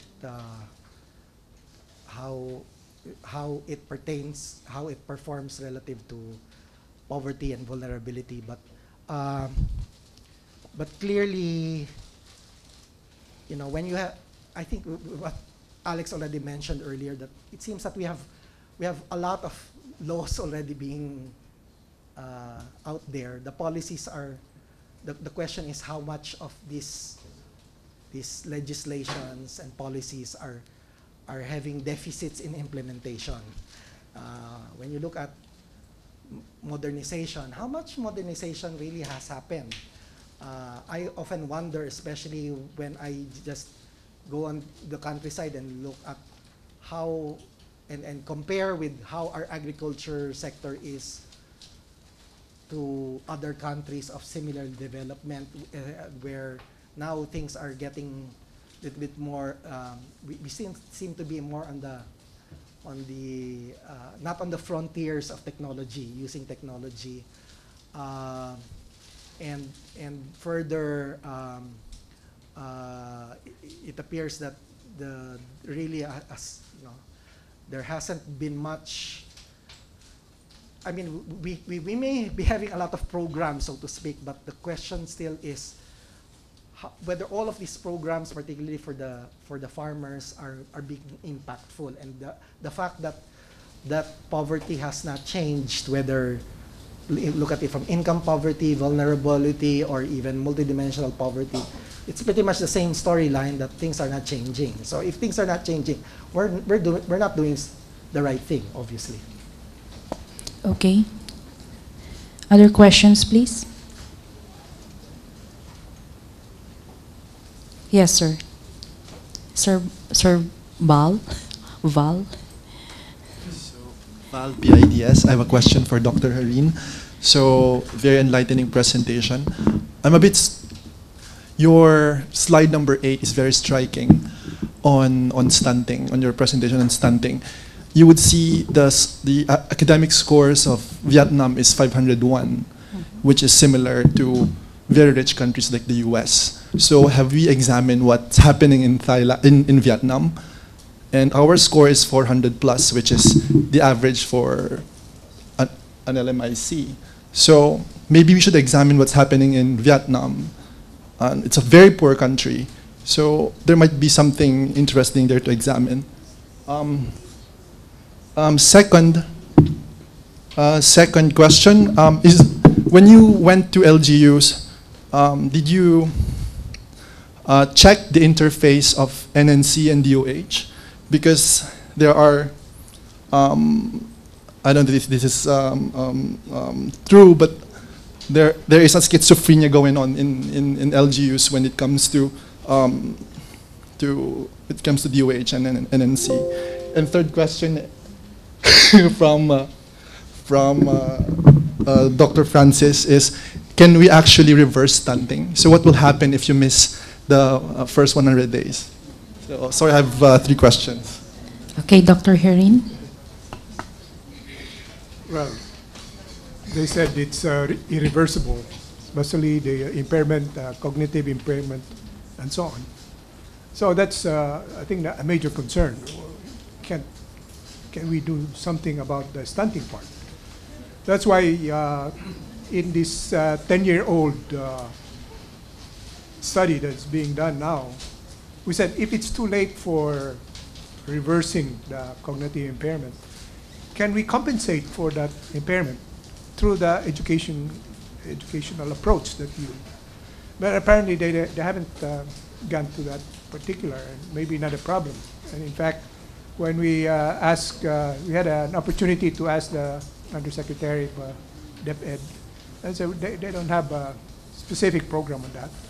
I was able to ask it from another official in a different setting. And when he said, yeah, we have, it's the way the curriculum is organized. So my understanding there is if the teachers begin to see that there's a large part of the class is slowing, so they adjust the pace. So my thinking right away is, what happened to the smart ones? Are we slowing everybody else? And if so, then that's one of your answers why our scores are relatively low. But in terms of the scores, if stunting has something to do with your scores in school as well as scores in tests, in international tests, I want to see first how the stunting in Vietnam. I forgot, they also have a relatively high stunting at the beginning, but they were able to reduce that, I think, quite fairly. Especially they have better performance in child mortality and maternal mortality and so on. So their health system is a lot better given the same level of expenditure per capita or expenditure in relation to GDP and so on. So I have to take a look at that. But there's a lot of other factors. One is the pressure. If we read the papers regarding what is the condition of our public education system, where I think now you have 3 shifts because of the very large number of population. And that affects the quality of teaching and so on. I remember Ms. Mahar did this projections PREF, Population Resources Environment in the Future. And one of that thing there was how population growth will be reduced, and that would have an effect on your entrance into the schooling population. And I look at that afterwards, and if we had achieved projections that they did before, our projected number of school children would be much lower, and it would be much easier, I think, to adjust to addressing the requirements of that smaller growth of school-age children, rather than what actually happened, which every year we read in the papers that we lack classrooms. Can't we project how many classrooms we want? We already know the population growth rate and things like that, the teachers and so on. So, well, there are many factors in the educational front. And then what might be the effect of stunting on the educational performance that can affect those kinds of scores. We know it could be low compared to the others, but why should it be lower than Vietnam or Thailand or Cambodia and so on? So we need to look at more carefully the educational system and so on. As far as the interface, you probably know about it already since you mentioned it. We did come across, these are relatively sensitive things, especially when we talk to them, they're defensive, but sometimes they're willing to say it out, that there are, in some cases, problems with the interface. You have actually two sets. NNC have the regional people, and they go down and do the planning, and sometimes not fully informing the provincial health officer and things like that and so on. Or you might have the regional DOH, she goes and does her own sets of activities and things like that. So sometimes the interface is not as clear. And there's also a problem at the locality because the NNC is organized in terms of committees. You have the regional committee headed by the regional council, then you have the provincial committee headed by the governor, the municipal committee headed by the mayor, and so on and so on. And there are members in that committee. And then there's a focal person, which is what they call either the municipal nutrition action officer or provincial nutrition action officers. And so in the municipality, for example, that officer might be under the SWD, or sometimes it can be under the MHO, and so on. So sometimes if it is the SWD, and much of your interventions are really about health, then it's difficult for the SWD person who is not directly under the MHO to have coordination in the actual implementation of some of the health-related nutrition interventions. So there are those kinds of issues regarding coordination among the different structures that were developed. You have the NNC structure, DOH structure, then you have the local government structure. For example, the municipal nutrition action officer can be under DSWD, so he's under the direction of the DSWD municipal, or it can be under the mayor's office, which is another layer of how do you deal with, and it might not necessarily be an expert on nutrition, so it's more coordination in the sense of maybe calling for meetings and so on. So then there are many difficulties on the ground in that kind of governance system. And you multiply that with 2,000 LGUs. And so sometimes it's not a wonder why we're not moving so much, as much as we want. Those are some. Other questions, please. Yes, sir.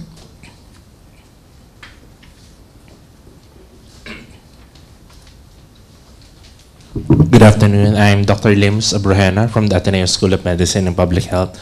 I would like to thank our two excellent speakers for their wonderful lectures. My question would be directed to Dr. Herrin. Since you have mentioned about the issues on the LGU, sir, that should have been my second question. But since you have already mentioned it, so what would be now effective strategies then to engage these LGUs to look into these recommendations that you have presented in your presentation? And then my second question would be now, I'm grateful that you mentioned about the role of the CCTs, how the CCTs have been figured in your presentation. Okay, so do we have now actual data using now the CCT beneficiaries in looking at the different indexes which you have measured in your study? Effects of stunting to child survival, such as infection control, nutrition and overall health, and school performance, because economic effect would be later on. So since we have the CCT program already. Thank you very much. Dr. Herrin? Yeah. You mean what is the effect on the CCT group as a group? The second question would be more looking at the data. Mm-hmm. So because the presented data is looking into the general aspects. So, but since we already now have the CCT program, so at least we would have a stronger background. Or perhaps at least a cohort of these beneficiaries, and then the effect of the CCT, and looking into now the various indices. We have that particular data? The National Nutrition Survey has data on, well, for example, stunting, and that can be actually classified in terms of CCT, non-CCT, and they actually have that in the survey itself.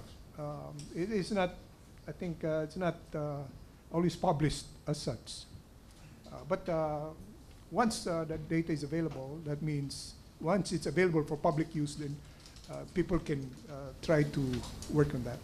But the one that is working on CCT in terms of a lot of other things. One of their study was whether the CCT program actually had impact on stunting, among other things. I think much of their evaluations show very clearly that it has impact on education of children. Children actually do go to school, and it's easy to see because they can see the child going to school. Sometimes it's difficult whether the pregnant woman goes to a health facility because sometimes it's invisible. But does it have an effect on stunting? I think they had 4 rounds of monitoring and evaluation. I think in the very first one, they showed a very significant impact on severe stunting. But then after the other rounds, they could not find any more effect. So we were wondering whether that first one was just a fluke, because it cannot be replicated in others. We would expect that things would be better as you move forward. So I think the next round we'll see whether they're. So that was one of the puzzles. Of course, it's the first one that gets published internationally.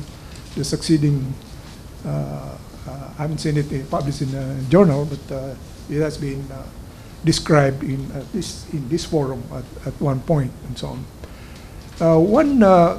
One hypothesis that might be related to stunting, but it's not necessarily connected when they were discussing this.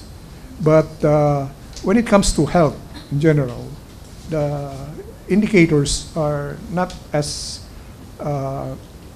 impactful compared to the education of children, like visits to the facility or prenatal care. It's not clear whether it is having an impact. And one of the suggestions, one of the assessment is that, well, these CCTs are dispersed all over the country, and they all have different healthcare availability environment.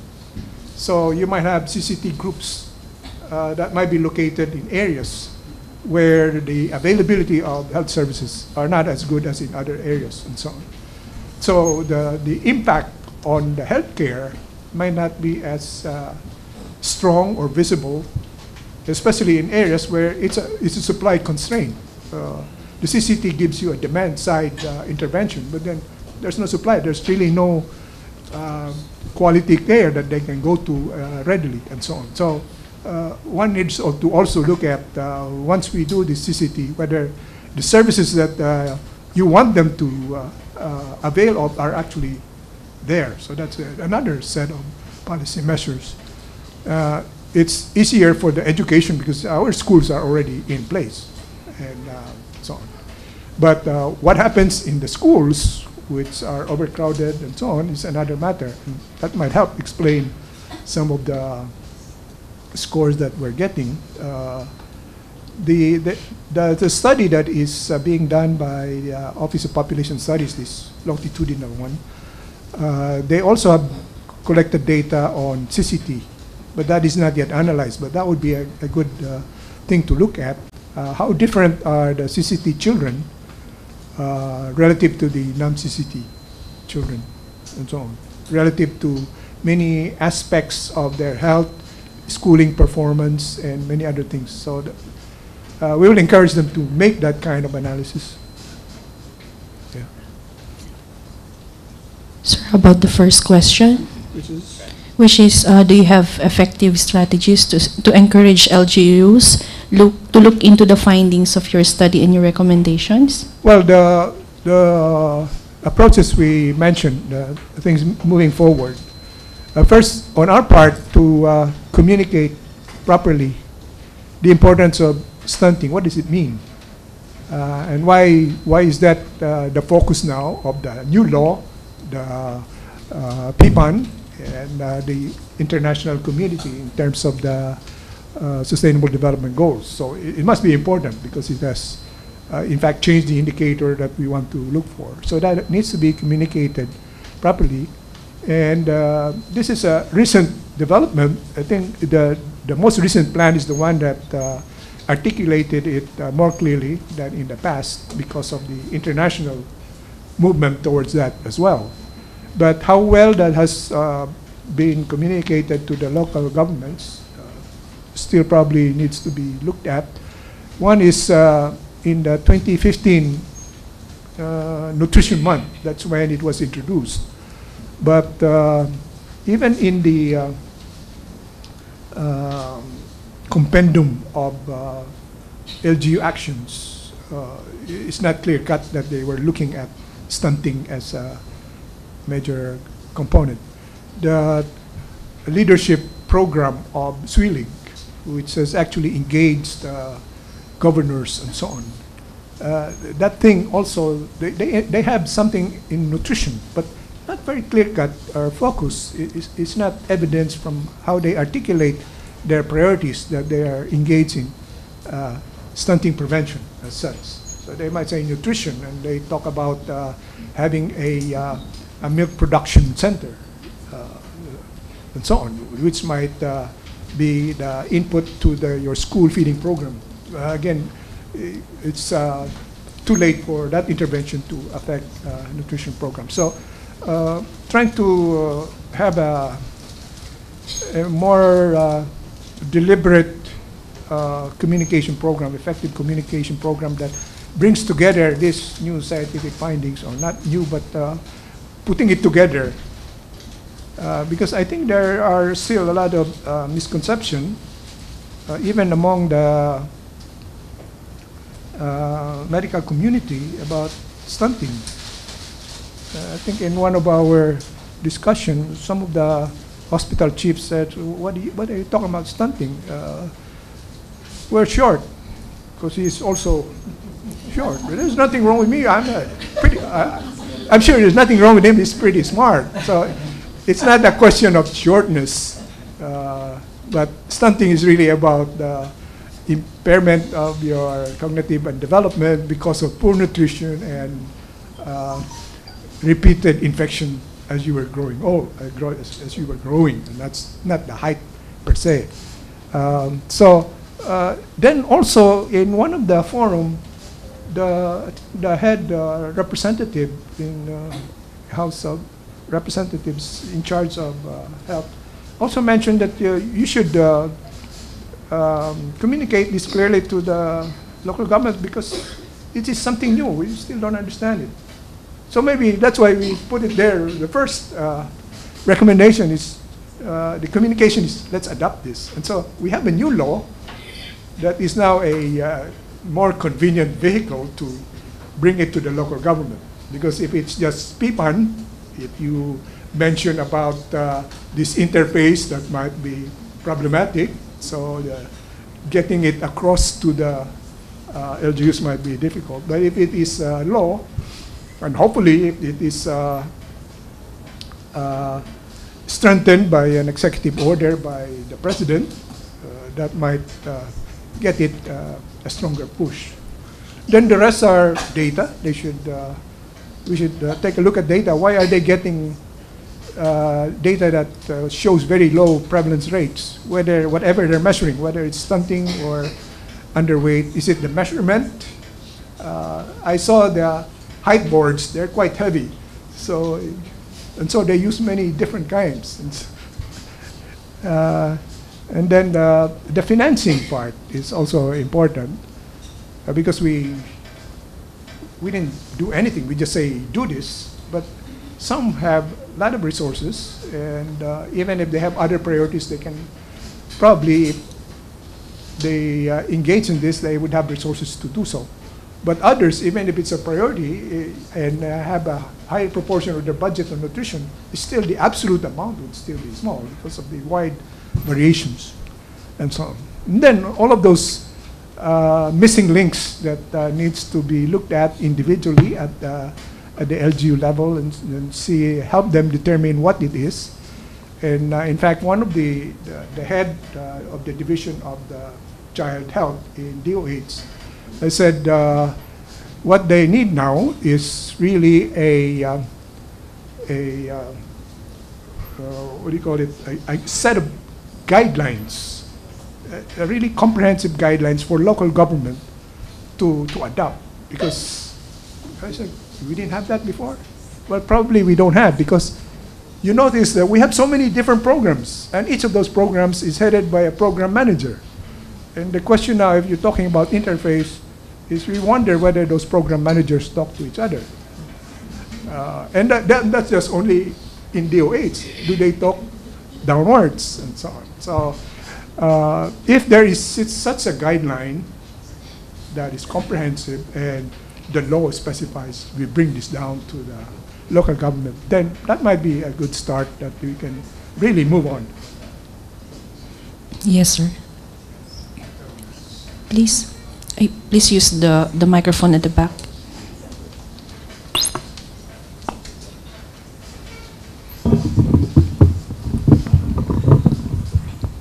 Mga Has from SWS. I wanted to ask something about the setting of official living standards, official standards over time. Because I think it's appropriate, as a country gets better off, that its standards should go up, or at least should not go down. Right? You don't want your data to seem to improve because you lowered your standards. At least you should maintain them, but you should never reduce them just for the sake of improving the statistics. Is that acceptable? Well, you don't have to answer that, because I'm now going to remind people, if you don't know it yet, that in 2011, the NSCB lowered the poverty line on its own. It lowered the poverty line. It wiped out 1 million of the poor by the stroke of a pen, just by lowering the poverty line. It decided that you could get the same amount of nutrients by spending less money on food. And so it changed the menu and made the food cheaper. But it definitely wasn't as the same standard as before. No? There was no more meat, for example. And there are many examples where you could look at the menu and the menu deteriorated. Right? Actually, it was the second lowering of standards.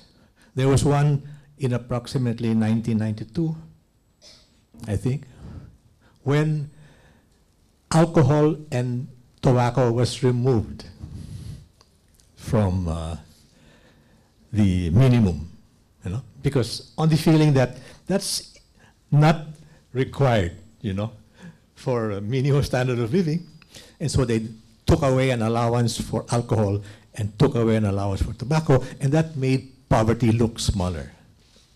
Right?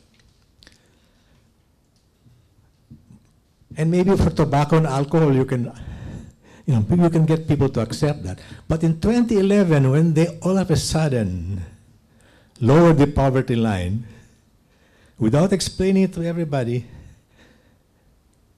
I think that was actually, unfair, improper to do. And so I would hope that it will never happen again, that there will be a change in the standard just to improve the statistics. In fact, I don't think it's ever been explained as to why it happened in the first place. I was there when Romirola explained what he did, and people were shocked. Why do you do this at this time? Right? And by the way, that caused trouble in the other programs because they were using the previous line, and then all of a sudden they lowered it. They said, oh, how can we now exclude people whom we already included by saying that, oh, sorry, you're no longer qualified because the poverty line is lower now. Now, that's I think, something which must not happen again. And I hope there are means of doing it. It was foul play in the first place. And it should never happen again that the standard is lowered. You know, it should always be maintained or at least going up to assure people that there is an intention actually to improve the standards for the people. Thank you, sir. Dr. Albert, would you like to comment on that? I think this was a communication issue. There was not really a lowering of standards, Mahar. What really was done was, I think this was upon the guidance of the then technical committee. It was a committee of experts that they recognized, including R.C. Balisacan, who recognized that the old poverty lines were inconsistent. In other words, the menus in some areas were much higher than they should be if you look at cost of living. Because theoretically, the menu should be comparable across areas. But unfortunately, because of the availability or the lack of availability of some items on menus, it was not consistent. So what they initially tried to do at the time, I was just a member, I think, so we were a committee. I actually advocated something else. I said, drop the menu and come up with a basket, which is actually the more standard way by which food poverty is estimated in other countries. But I was outvoted. But anyways, I still admit that I think while it was not a perfect thing, but they wanted to standardize the menu. So because before there was a regional menu, and then they were just putting different prices from the provinces to come up with poverty lines across the country. So, but it was not a lowering of the poverty line per se. It was the point was to make it a consistent standard. So there was a national menu that was developed, and then eventually that was why it appeared as though the poverty line got reduced, but it was not because they really wanted to drop it, to drop the poverty line as it was. No? So I think that was not deliberate. That was not the intention, but I think it was just there. But my point still is that regardless of whether we understand this nuance, right now the PSA, whether now they look at income poverty or now multidimensional poverty, I think it's important that there should be more experts talking rather than purely agencies talking, and then there's the PSA itself. Although I'm glad that Celia is still there in the committee as a representative. In fact, she still chairs the interagency committee. But I'm just worried because after, for instance, the multidimensional poverty estimates, initially they had a set that was presented in interagency, but they were not really approved. But still, PSA released it. So I'm a bit worried because when PSA released it, and then now my own estimates suggest they're wobbling, depending on what indicators, what weights to use, it may be problematic, and it may, again, my question is, will these new estimates or these statistics contribute better understanding on poverty, and what should we be doing to reduce poverty in all its dimensions? That's my concern. So I think that's why I think the committee, maybe Celia might even suggest that perhaps it may be time for because originally there were interagency committees, not just for poverty, but even for surveys, but they were dropped. They all became interagency committees. No? So I think that's my sense. But because we now have a new leadership at the PSA, and so maybe that's something that we can just suggest. Whether they listen to us is another thing altogether. But that being said, I do recognize your point, Mahar, that indeed, as countries improve in their living standards overall, poverty and poverty lines have to be re-inspected. But in certain periods, I think that originally when we discussed this, that when there was a change in 2011, there was a suggestion by the committee that the poverty lines should not change except for price adjustments, which is what they did. But now I think there will be a review after 10 years. So it's about time for them to start rethinking poverty lines, measuring poverty, because in a way, as standards change, I fully agree that you need to rethink how we describe poverty, because that will be very important, especially for policy. Thank you. Thank you, Dr. Albert. Yes, ma'am.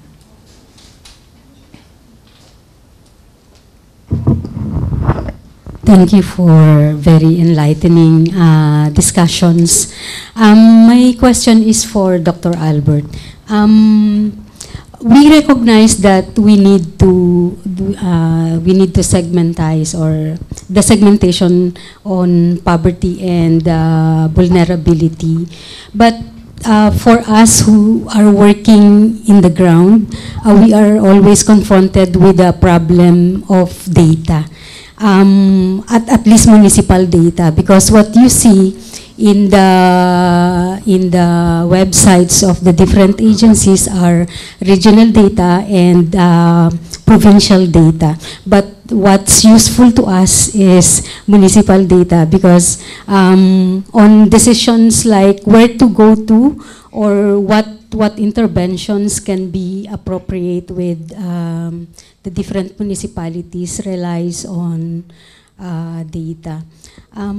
Is there any effort now to have a hub of where we can get information of the different information? We are lucky if there are updated CBMS in municipalities, but I think even CBMS are not all municipalities have CBMS, and they are not updated yet. Second is, you mentioned about the fourth industrial revolution, and you said that there may be some areas that will be widened because of the effects of the fourth industrial revolution. What do you think are these areas? Because it may be useful to us in identifying interventions so that we can increase capacities at the ground. Thank you so much, ma'am. Dr. Albert, Yeah, please. thank you. The thing is, I think we need to, the SDGs I already mentioned early, the start of my talk, are pushing really for much more disaggregated data. That's something that countries have to recognize are very important. So by disaggregated, all the way granular, if possible, not even just municipal, even further down, if possible. But the fundamental reality is this: PSA gives pictures from surveys and censuses. They could give data all the way down to municipal, even village level, barangay, kaya, no? But censuses, they do once in a blue moon, no? Surveys, however, only give big pictures because of the way these were designed. It only gives really big pictures. It cannot give municipal level. However, that being said, there are now efforts, even by PSA, to sort of mesh traditional data sources and alternative data sources like satellite data, imagery, to be able to mesh them together to come up with finer data on municipal level, and faster in a way, because you have, let's say, luminosity, light data that's captured from satellites, no? To figure out whether there's economic activity in an area, no? So this is being done, and I congratulate the PSA to get with, which is being given technical assistance by ADB to start looking at all of this. But the various agencies, they also, including municipalities, you have CBMS, they all have all of these pockets of databases. But unfortunately, what I'm seeing now is that a lot of people are afraid of data protection laws, that that sort of hinder people from readily making this available to other researchers. For instance, earlier that was a mention that can you get information on CCT beneficiaries, etc., etc. So in theory, you know, unless the data producing agency is comfortable with data protection, they're sometimes a little bit worried about all of these things of data privacy. And this is sort of the difficulty now, that we need a lot more granular data, disaggregated data, to be able to really reach out those who probably are missing from surveys, because sometimes surveys only give big pictures and the samples are so small, so they may not be able to give information on about people with disability, people with AIDS, etc. So it's a big concern. However, the LGUs themselves will need to understand that if they're going to collect data, they sort of need to have some standards, so that we need to know. Kasi minsan ang nangyayari, feeling ko, is that everybody is doing their little things, including data collection, but nobody sort of acting as you know, doing a baton, a conductor, trying to figure out standards across different data producing entities and data collection entities. And that should be one of the work that PSA should be doing. But unfortunately now, everything's now being thrown at PSA, including now the national ID. So they're at a loss. I mean, I feel for them. they're really overwhelmed with all of these pressures, and I do not know to what extent they can live up to all our expectations. But that being said, we should keep communicating these needs that we have, especially to be able to come up with good policies and programs. Now, regarding my statement about the fourth industrial revolution and inequalities, the idea really is this, that because of new technologies, there's a reality that some people are going to be left behind, even because skills, for instance, now in agriculture, reality is, if you become a farmer, do you quote need to have a PhD in agriculture? It would be nice to have, but then is it a prerequisite? So unfortunately, most of the time, the workers in the agriculture sector are still low skilled. And there's nothing wrong with being low skilled if they develop the skills, especially if there are changing times and there are changing business environments. But that's not happening as much. In certain areas, yes. In certain other areas, no. For instance, our BPOs, because they're more threatened that some of their jobs will be replaced, so now they're reskilling their workforce. But it's happening only in segments, and my problem is, I do not know to what extent, again, are we having like a comprehensive way of making sure that we're reskilling the entire workforce. Supposedly, within the next 3 to 5 years, each person who is employed should be having 100 days of training to understand that then there's a very different set of possible jobs that you might have and occupations. They even say that people may not have a single job anymore in the future. You may have between 8 to 10 jobs and occupations. But for you to do that, you need to have skills that can easily go from one job to another. And is there flexibility if I resign from my job now, and then will I be able to bring my SSS or GSIS contribution the same level to my next job? Government isn't quite doing all of these things to make it easy. So we need to sort of rethink all our regulations, because the reality is inequalities may get larger with all of these technologies, new technologies happening more. And because some people, like I remember when my mother was alive, she would never push the button for the television. She would say, you be the one. It's by choice. Some people may not even want to use technologies. And for these people, we will need to have social protection because they don't want by choice. Thank you, Dr. Albert. Yes, sir. Yes, good afternoon. Just certain comments now. Given the presentations of Dr. Albert and Dr. Herrin, including a question on rural poverty, perhaps I too agree with Dr. Albert that there is really much has been done actually in terms of policy. What is actually needed is more monitoring and evaluation, especially on the ground. Example, we've been funding AFMA year in and year out, billions of pesos every year. How much of that has been spent effectively? Has it made a contribution in terms of uplifting rural poverty? Billion ang hindi mo alam kung paano nagasta actually. And some of the reports we don't actually see. Perhaps there's more a need not only to do the M&E, but to communicate the results of the M&E so that interventions could actually be done. Now, but there's still room for policy. For example, the local government code was passed in 1991. 5 or 10 years after, it should have been reviewed.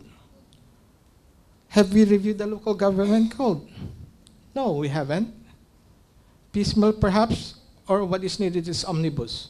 And perhaps that's where Dr. Herrin and the others could actually come into the picture on how it should be actually be amended. I have a concern or a reservation perhaps with an observation of Dr. Herrin that we fill in the gap for the resources of certain municipalities. Accepted.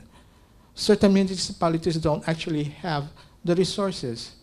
But sometimes my point of view is, why could some municipalities with poor resources actually spend or give more for health expenditures than others? So the question perhaps is, how do we incentivize these municipalities to actually spend more? Kasi katulad ng Pangasinan, I think Sual and San Fabian. San Fabian and Sual, actually, I think San Fabian is actually better than Sual, but Sual is spending more, as you were saying, on health. Why is that the case? And San Fabian has, I think, more resources economically, although Sual has more natural resources than San Fabian. And then another thing is, in regard, for example, to rural poverty, we haven't actually passed the national land use policy. We spend for irrigation. Pero yung irrigation, putol-putol. Hindi napuputol yung mga irrigation systems kasi andyan yung land conversion. No? What are we doing about it? Kahit na sabihin magtapon ka ng pera dyan sa irrigation, putol-putol nga yung irrigation system mo. Kasi yung mga tao hindi maayos ang pagka-implement at wala tayong national land use policy. So I think perhaps it's more a combination of all of these things and what best fits, especially if we put our minds to it, especially now that a new Congress has come into the picture. Perhaps you could help Congress in this regard. Thank you. Thank you, sir. Before we answer, or before Dr. Albert gives his thought on the rural poverty, may we hear from Dr. Herrin his thought on how do we incentivize municipalities who spend more on health? Well, that's difficult.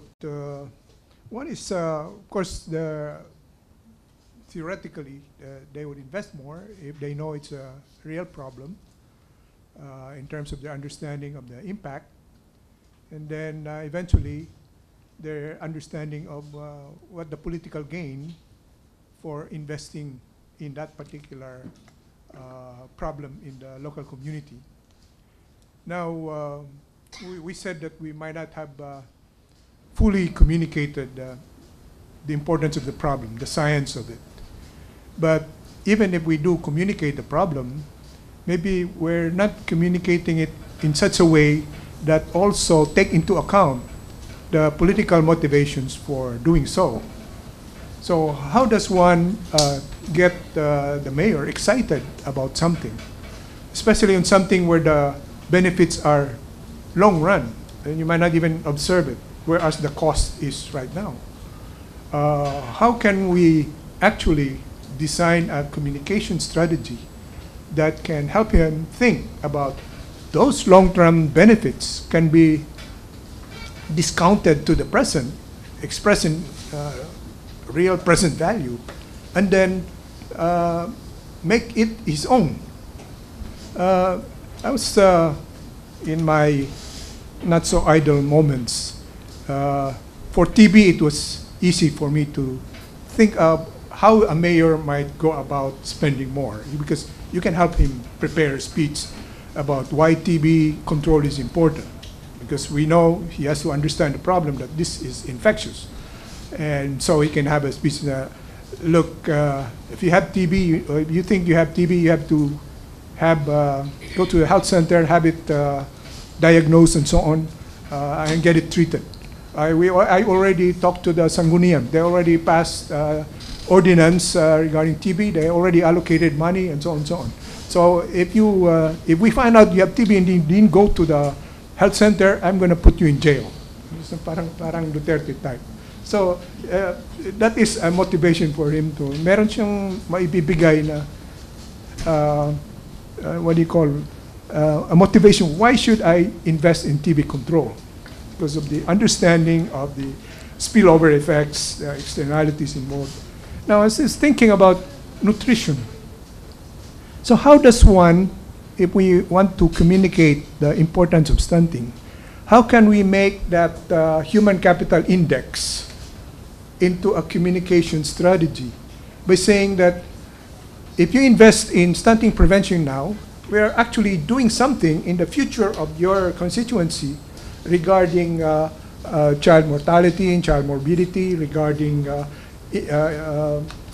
performance in the schooling of their children and future productivity. But those are all in the future. You might not be mayor anymore. You might not see these people anymore. But how can we make it visualize for him and for the constituency that these are real outcomes, and we discount it? So if he can communicate to his constituency, alam mo, yung ating ginawa ngayon for stunting prevention, yung ordinance natin sa Sangguniang, yung budget natin para dyan, wala na ako mamaya. Pero alam nyo ba na yung nakakaano yan sa mga bata natin? Nakakaano yan sa pag-eskwela ng mga bata, at saka marireduce yung poverty ng future families and so on. Ginawa natin yan ngayon, di ba? So parang hindi ko I cannot fully articulate it, but ganun siguro yung message, that you make them understand the importance and the future consequences of that action, and then make it such that siya yung gumawa nun, maski hindi pa nakikita yung outcomes. So that is his political capital. Parang, no, he gets excited. Ako pala, maski wala ako, alam ko mangyayari yun. At matatandaan ninyo ako 10 years, 20 years from now. Thank you, Dr. Herrin. Dr. Albert, your thoughts on the M&E of rural poverty? Well, definitely, I think the problem that we have right now is we have all of these programs, some with very big budgets, humongous budgets, could be AFMA, but results have not been quite desirable to be. I mean, we haven't seen as much results as we would have wanted. But I think the question in here is that why didn't we not put in accountability frameworks from the very start? If we know that we're upscaling budgets from 1 million and then all of a sudden it becomes a billion, you know, or something like that. I mean, in a way, it goes back to us, because in a way you're in Congress, so I know, so there might be some realities that you work with, but but I think the difficulty that we have is that we've also, in a way, not considered the perspective of our legislators and politicians, that they really, in a way, are limited by their perspectives of 3 years, 6 years terms, whereas those of us in the public service who have tenure, once you get tenure, you stay here forever, unless you're kicked out in some way or another. So, question is, how do we affect better partnerships? I mean, that I think is one of the things about now an ecosystem approach, that we have to recognize the varying actors, but because there needs to be leaders, there also need to recognize that there are different capacities, individual and institutional capacities. How do we strengthen this? Part of it is M&E, but then even if you have the best M&E system, but then you show some M&E outputs, but what will happen if the institution itself is not willing to see this data and make changes in its programs because of the results of M&E? I often say, in fact, because PIDS, we do lots of evaluations. Next, perhaps to auditors, we're among the least liked, because as evaluators, we will tell you certain things that you do not like to see. But then the problem now is, as far as institutions, sometimes they themselves wouldn't like to be evaluated, because, especially by external evaluators, because again, that issue of accountability. Now they may get lower budgets. So what do we do? I mean, we really need to have to get our act together, because while to some extent there have been some positive outcomes, but we could really work better together to make this a much better country. Thank you, sir. Yes, sir. Yes, ma'am. Good afternoon po. Thank you so much, Dr. Albert and Dr. Herrin, for that very valuable and useful information that you have delivered to us. I am from Emelda Angeles Abdepa. I'm from the Food and Nutrition Research Institute, Department of Science and Technology. Kami po yung nagkakandak po ng National Nutrition Survey. So I just have clarifications or maybe comments for Dr. Herrin. If you think of missing link, it is actually, you have presented to us the various or numerous interventions deployed by the Department of Health and other institutions down the ground. But I think the missing link in there is actually the timing of intervention, the frequency, and the duration, as well as the quality of nutrition intervention that is actually given to the grassroots. But in all of this, to sum up, is there really a manpower capable to carry out all these services at the ground? We keep on talking about malnutrition, about nutritional problems, and so on. But where is the nutritionist at the health facility? There is none. And who is the most capable person to actually handle and do some sort of nutrition education to the populace? Nobody. Is it the nurse? Is it the midwife? Or is it the doctor? So I think we have been in discussion with the National Nutrition Council to put forward and enhance the PD that is actually encouraging LGUs to employ nutritionists at the ground. And I also have this taken into consideration by the Department of Health. I hope that would be actually inputted into the missing link. And we keep on actually telling convergence of resources at the local level. So nice to be said, but even at the national level, is there convergence of resources among the NNC governing board or NNC technical committees? Because after the PPAN, what for? No? After the Philippine Plan of Action for Nutrition is developed, how does it penetrate the ground? They do their own municipal development action plans, but who cares? Are these capable persons in doing the plan of the municipality really capable to actually see the different looks or faces of the problems in the municipality if they are not actually trained? We have a lot of training resources, finances, and so on. It's there. But the quality of training that we are imparting to them, is it really that kind of needs at the grassroots? So, ito po lang yung medyo ma-share ko po ngayon because I'm so passionate because we are already old in the service as nutritionist dietitians. Until now, when I entered government service, malnutrition is the problem. Magre-retire na po ako, malnutrition pa rin ang problema. But then, when we presented our 2018 National Nutrition Survey results, I think us, what does our data say? Are we in or out in the SDG targets? And that was my last slide, and I actually throw that to the crowd. And the crowd says, we are down. And therefore, we are actually, inaamin po natin na hindi po tayo talaga masyadong nagtatrabaho. Maraming salamat po. Maraming salamat po, ma'am.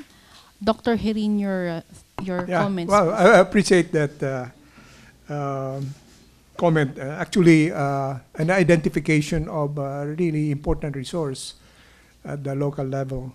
I think that was discussed several times, especially at DOH, where there's a request for all of this, their deployment program that have been going on for years. First, of course, it's not just nutritionists that are lacking, but even municipalities don't have doctors, so that's why they have doctors to the barrios.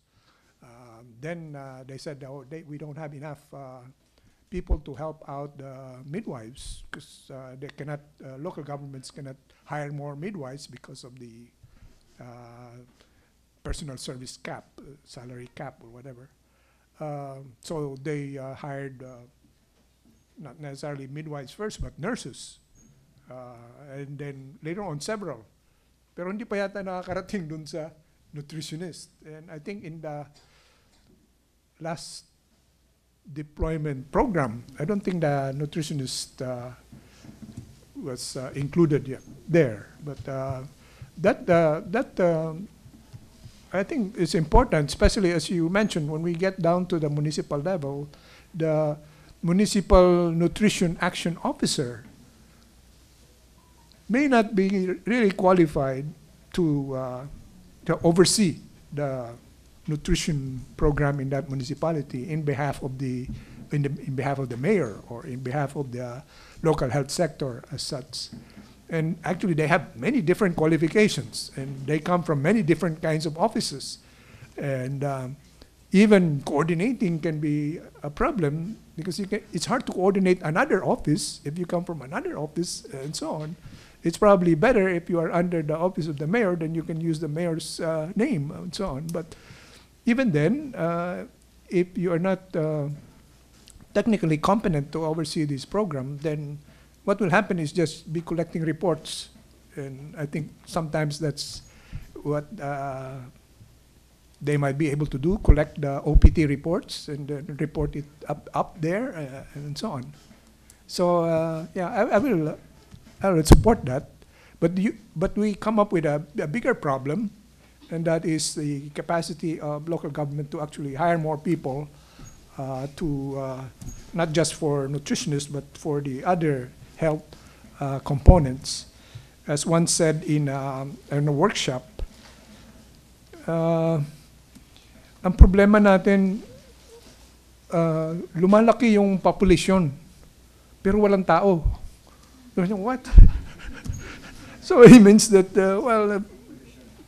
population is growing, but local governments cannot actually hire more people based on their era because of the cap on the personal services and so on. So again, when we were talking about maybe the local government code, which should have been reviewed every 5 years, which has never been reviewed, as you mentioned, needs to be reviewed. And one of that component is the to review, if you want to keep the same structure, but to more or less have greater flexibility in local governments to actually hire more people according to the demand or needs.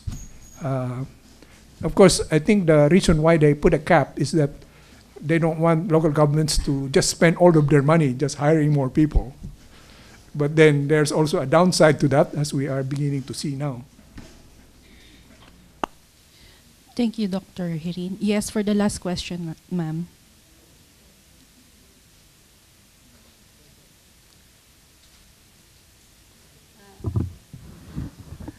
Hello, I'm from Council for the Welfare of Children. I'm Maria Edna Estal.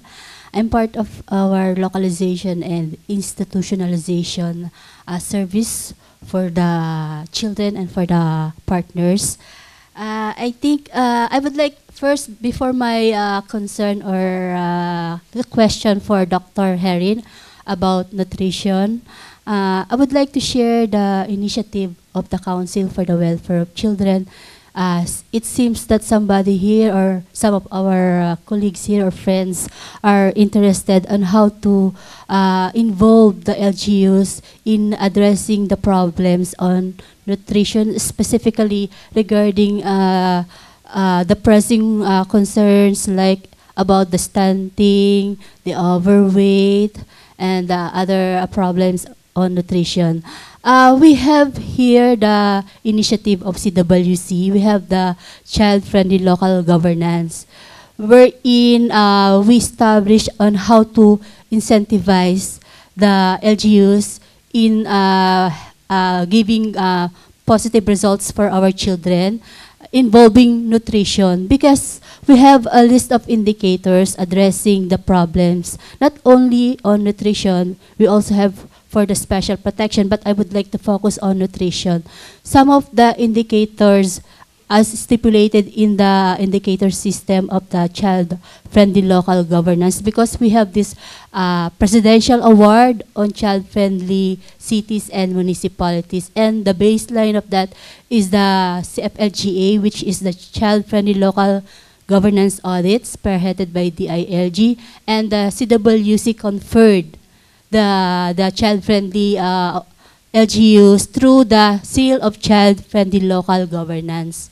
So the CFLGA and then the SCFLGA are the prerequisite to have the award for the Presidential Award on Child-Friendly LGUs. So one of the members of the National Advisory Committee is the NNC, wherein they defined the meaning of stunting, and then I think another one is about the overweight, and then also the wasting. So they have good definitions for that in a consultation with the different partners, not only at the regional level but also at the local level. So through that kind of system, we would like to establish a child-friendly local governance wherein they can address problems on nutrition. So that is the idea regarding the concern of CWC, because the LGUs are not zero in understanding the key words for the nutrition, as mentioned a while ago. And my point now, or the concern, is I would like to raise the concern about the participation of our business sector in addressing the problems on nutrition. So I would like to know, how can we engage the business sector to help the government in addressing nutrition, because they have the corporate social responsibility. So can we have this result, or the findings are very helpful in terms of showing what kind of nutrition that we have for our Filipino children. So if we have this business sector, I think we can we can present the findings for them to think about the program so that they can help the government. So for the side po ni Dr. Herrin, siguro maganda na marinig din natin paano yung thinking or perspective on how to involve the business sector for the nutrition program. Thank you. Dr. Herrin, please. Well, what we probably want for, let's say, business or other, even the NGOs, CSOs participation is we want their participation to eventually grow in a scale that could make a difference. So we might have a business establishment who have this little program here, or a CSO, a little program there, and so on. While they are good and welcome, it might not necessarily add up to get at the results we want at the national level to achieve targets and so on. So I was thinking that in many cases where we don't involve the private sector, there's always this feeling that, well, the public sector can do a better job, especially in the health sector or TB control or something like that. And while there has been suggestions about public-private partnership, sometimes it's difficult to get it again at scale for health and nutrition. But that might be a way to go in relation to the recently passed universal healthcare law, where it addresses part of the fragmentation of the local government. They now want to have a province-wide health system, city-wide for the urbanized cities. So it's still difficult for me to see how they're going to do that in the context of the local government code. But at least you defragmentize a large part.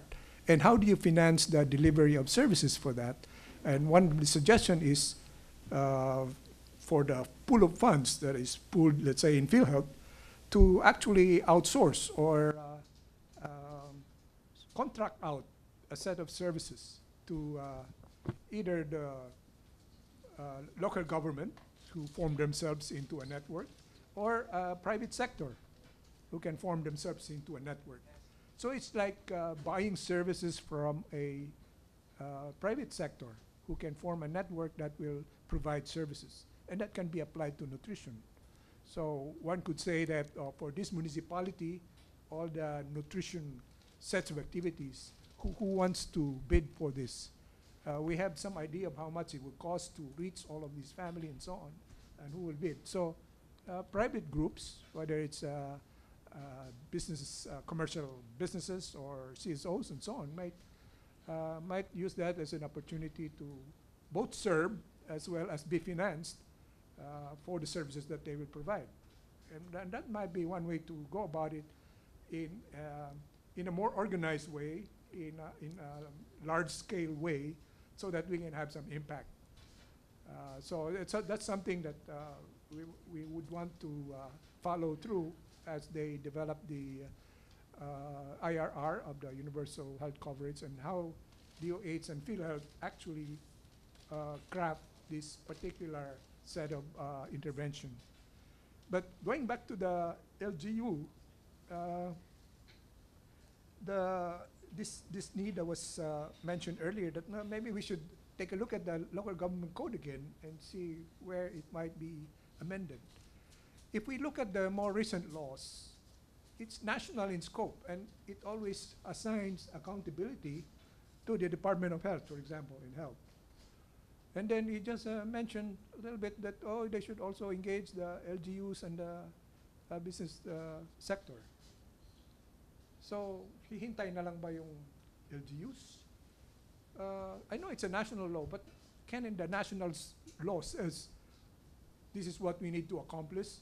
This is DOH, LGUs, these are your specific function, and you're accountable for the results.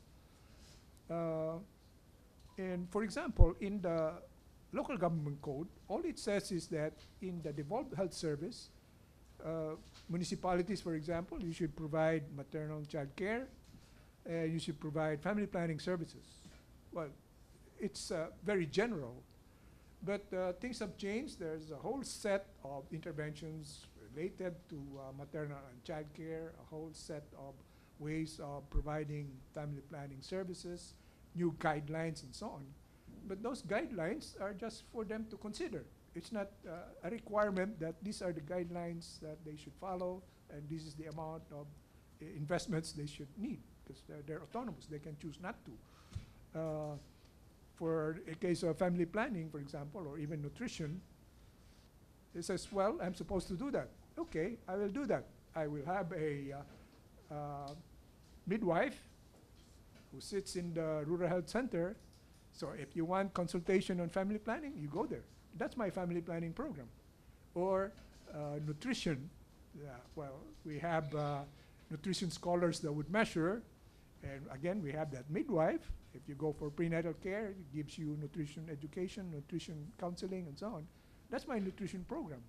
Or better yet, I have a program that helps out school feeding program. That's more visible and more politically acceptable for me, and so on. So, but it doesn't. It just do piecemeal what would be a total set of interventions.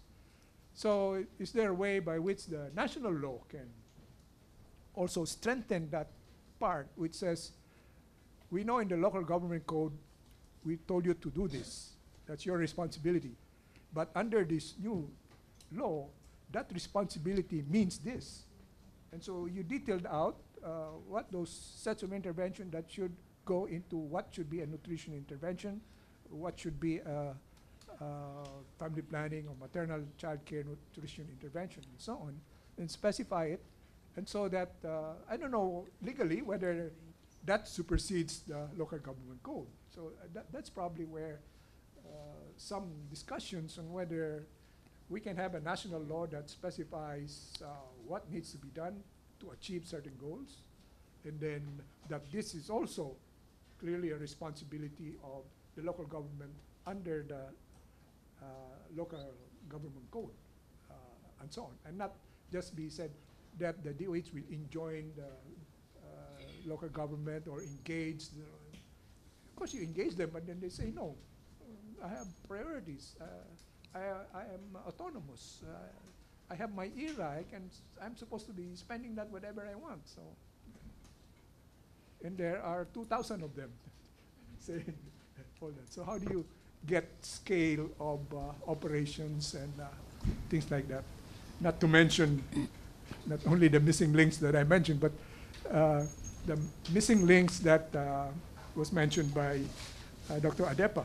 The timing of it, the frequency, the duration. In other words, in medical terms, the dosage. We might be doing something, but first of all, it's the wrong medicine, too late, or the dosage is not enough. Konti lang, it's not enough. Konti lang, not a full dosage. Otherwise, baka ano yung, kung antibiotic pa, resistant because of the low dosage. So those are some of the insights I get from your questions. So I thank you very much for those. Thank you, Dr. Herrin. Much as we want to hear all your questions and comments, we regret to inform you that we are already beyond our time. But you may want to approach. You have one question, sir. Okay. One last question for our friend from UNICEF. Hi, I'm with UNICEF. I'm a nutritionist. I work for the nutrition team. Thank you both, Dr. Albert and Dr. Herrin.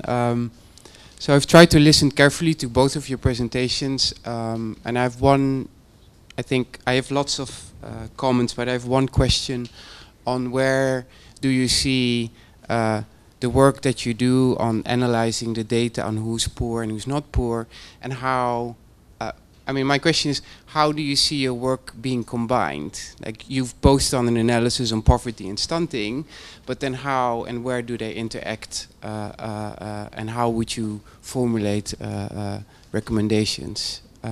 Because stunting is only one indicator and poverty is very much as we know, is one of the underlying causes of stunting, and I think that's why we are partly here. So my question would be, how do you, how, if you would look at both your presentations, how would you combine them and how would you recommend ways forward? Thank you. Thank you so much. We start with Dr. Albert.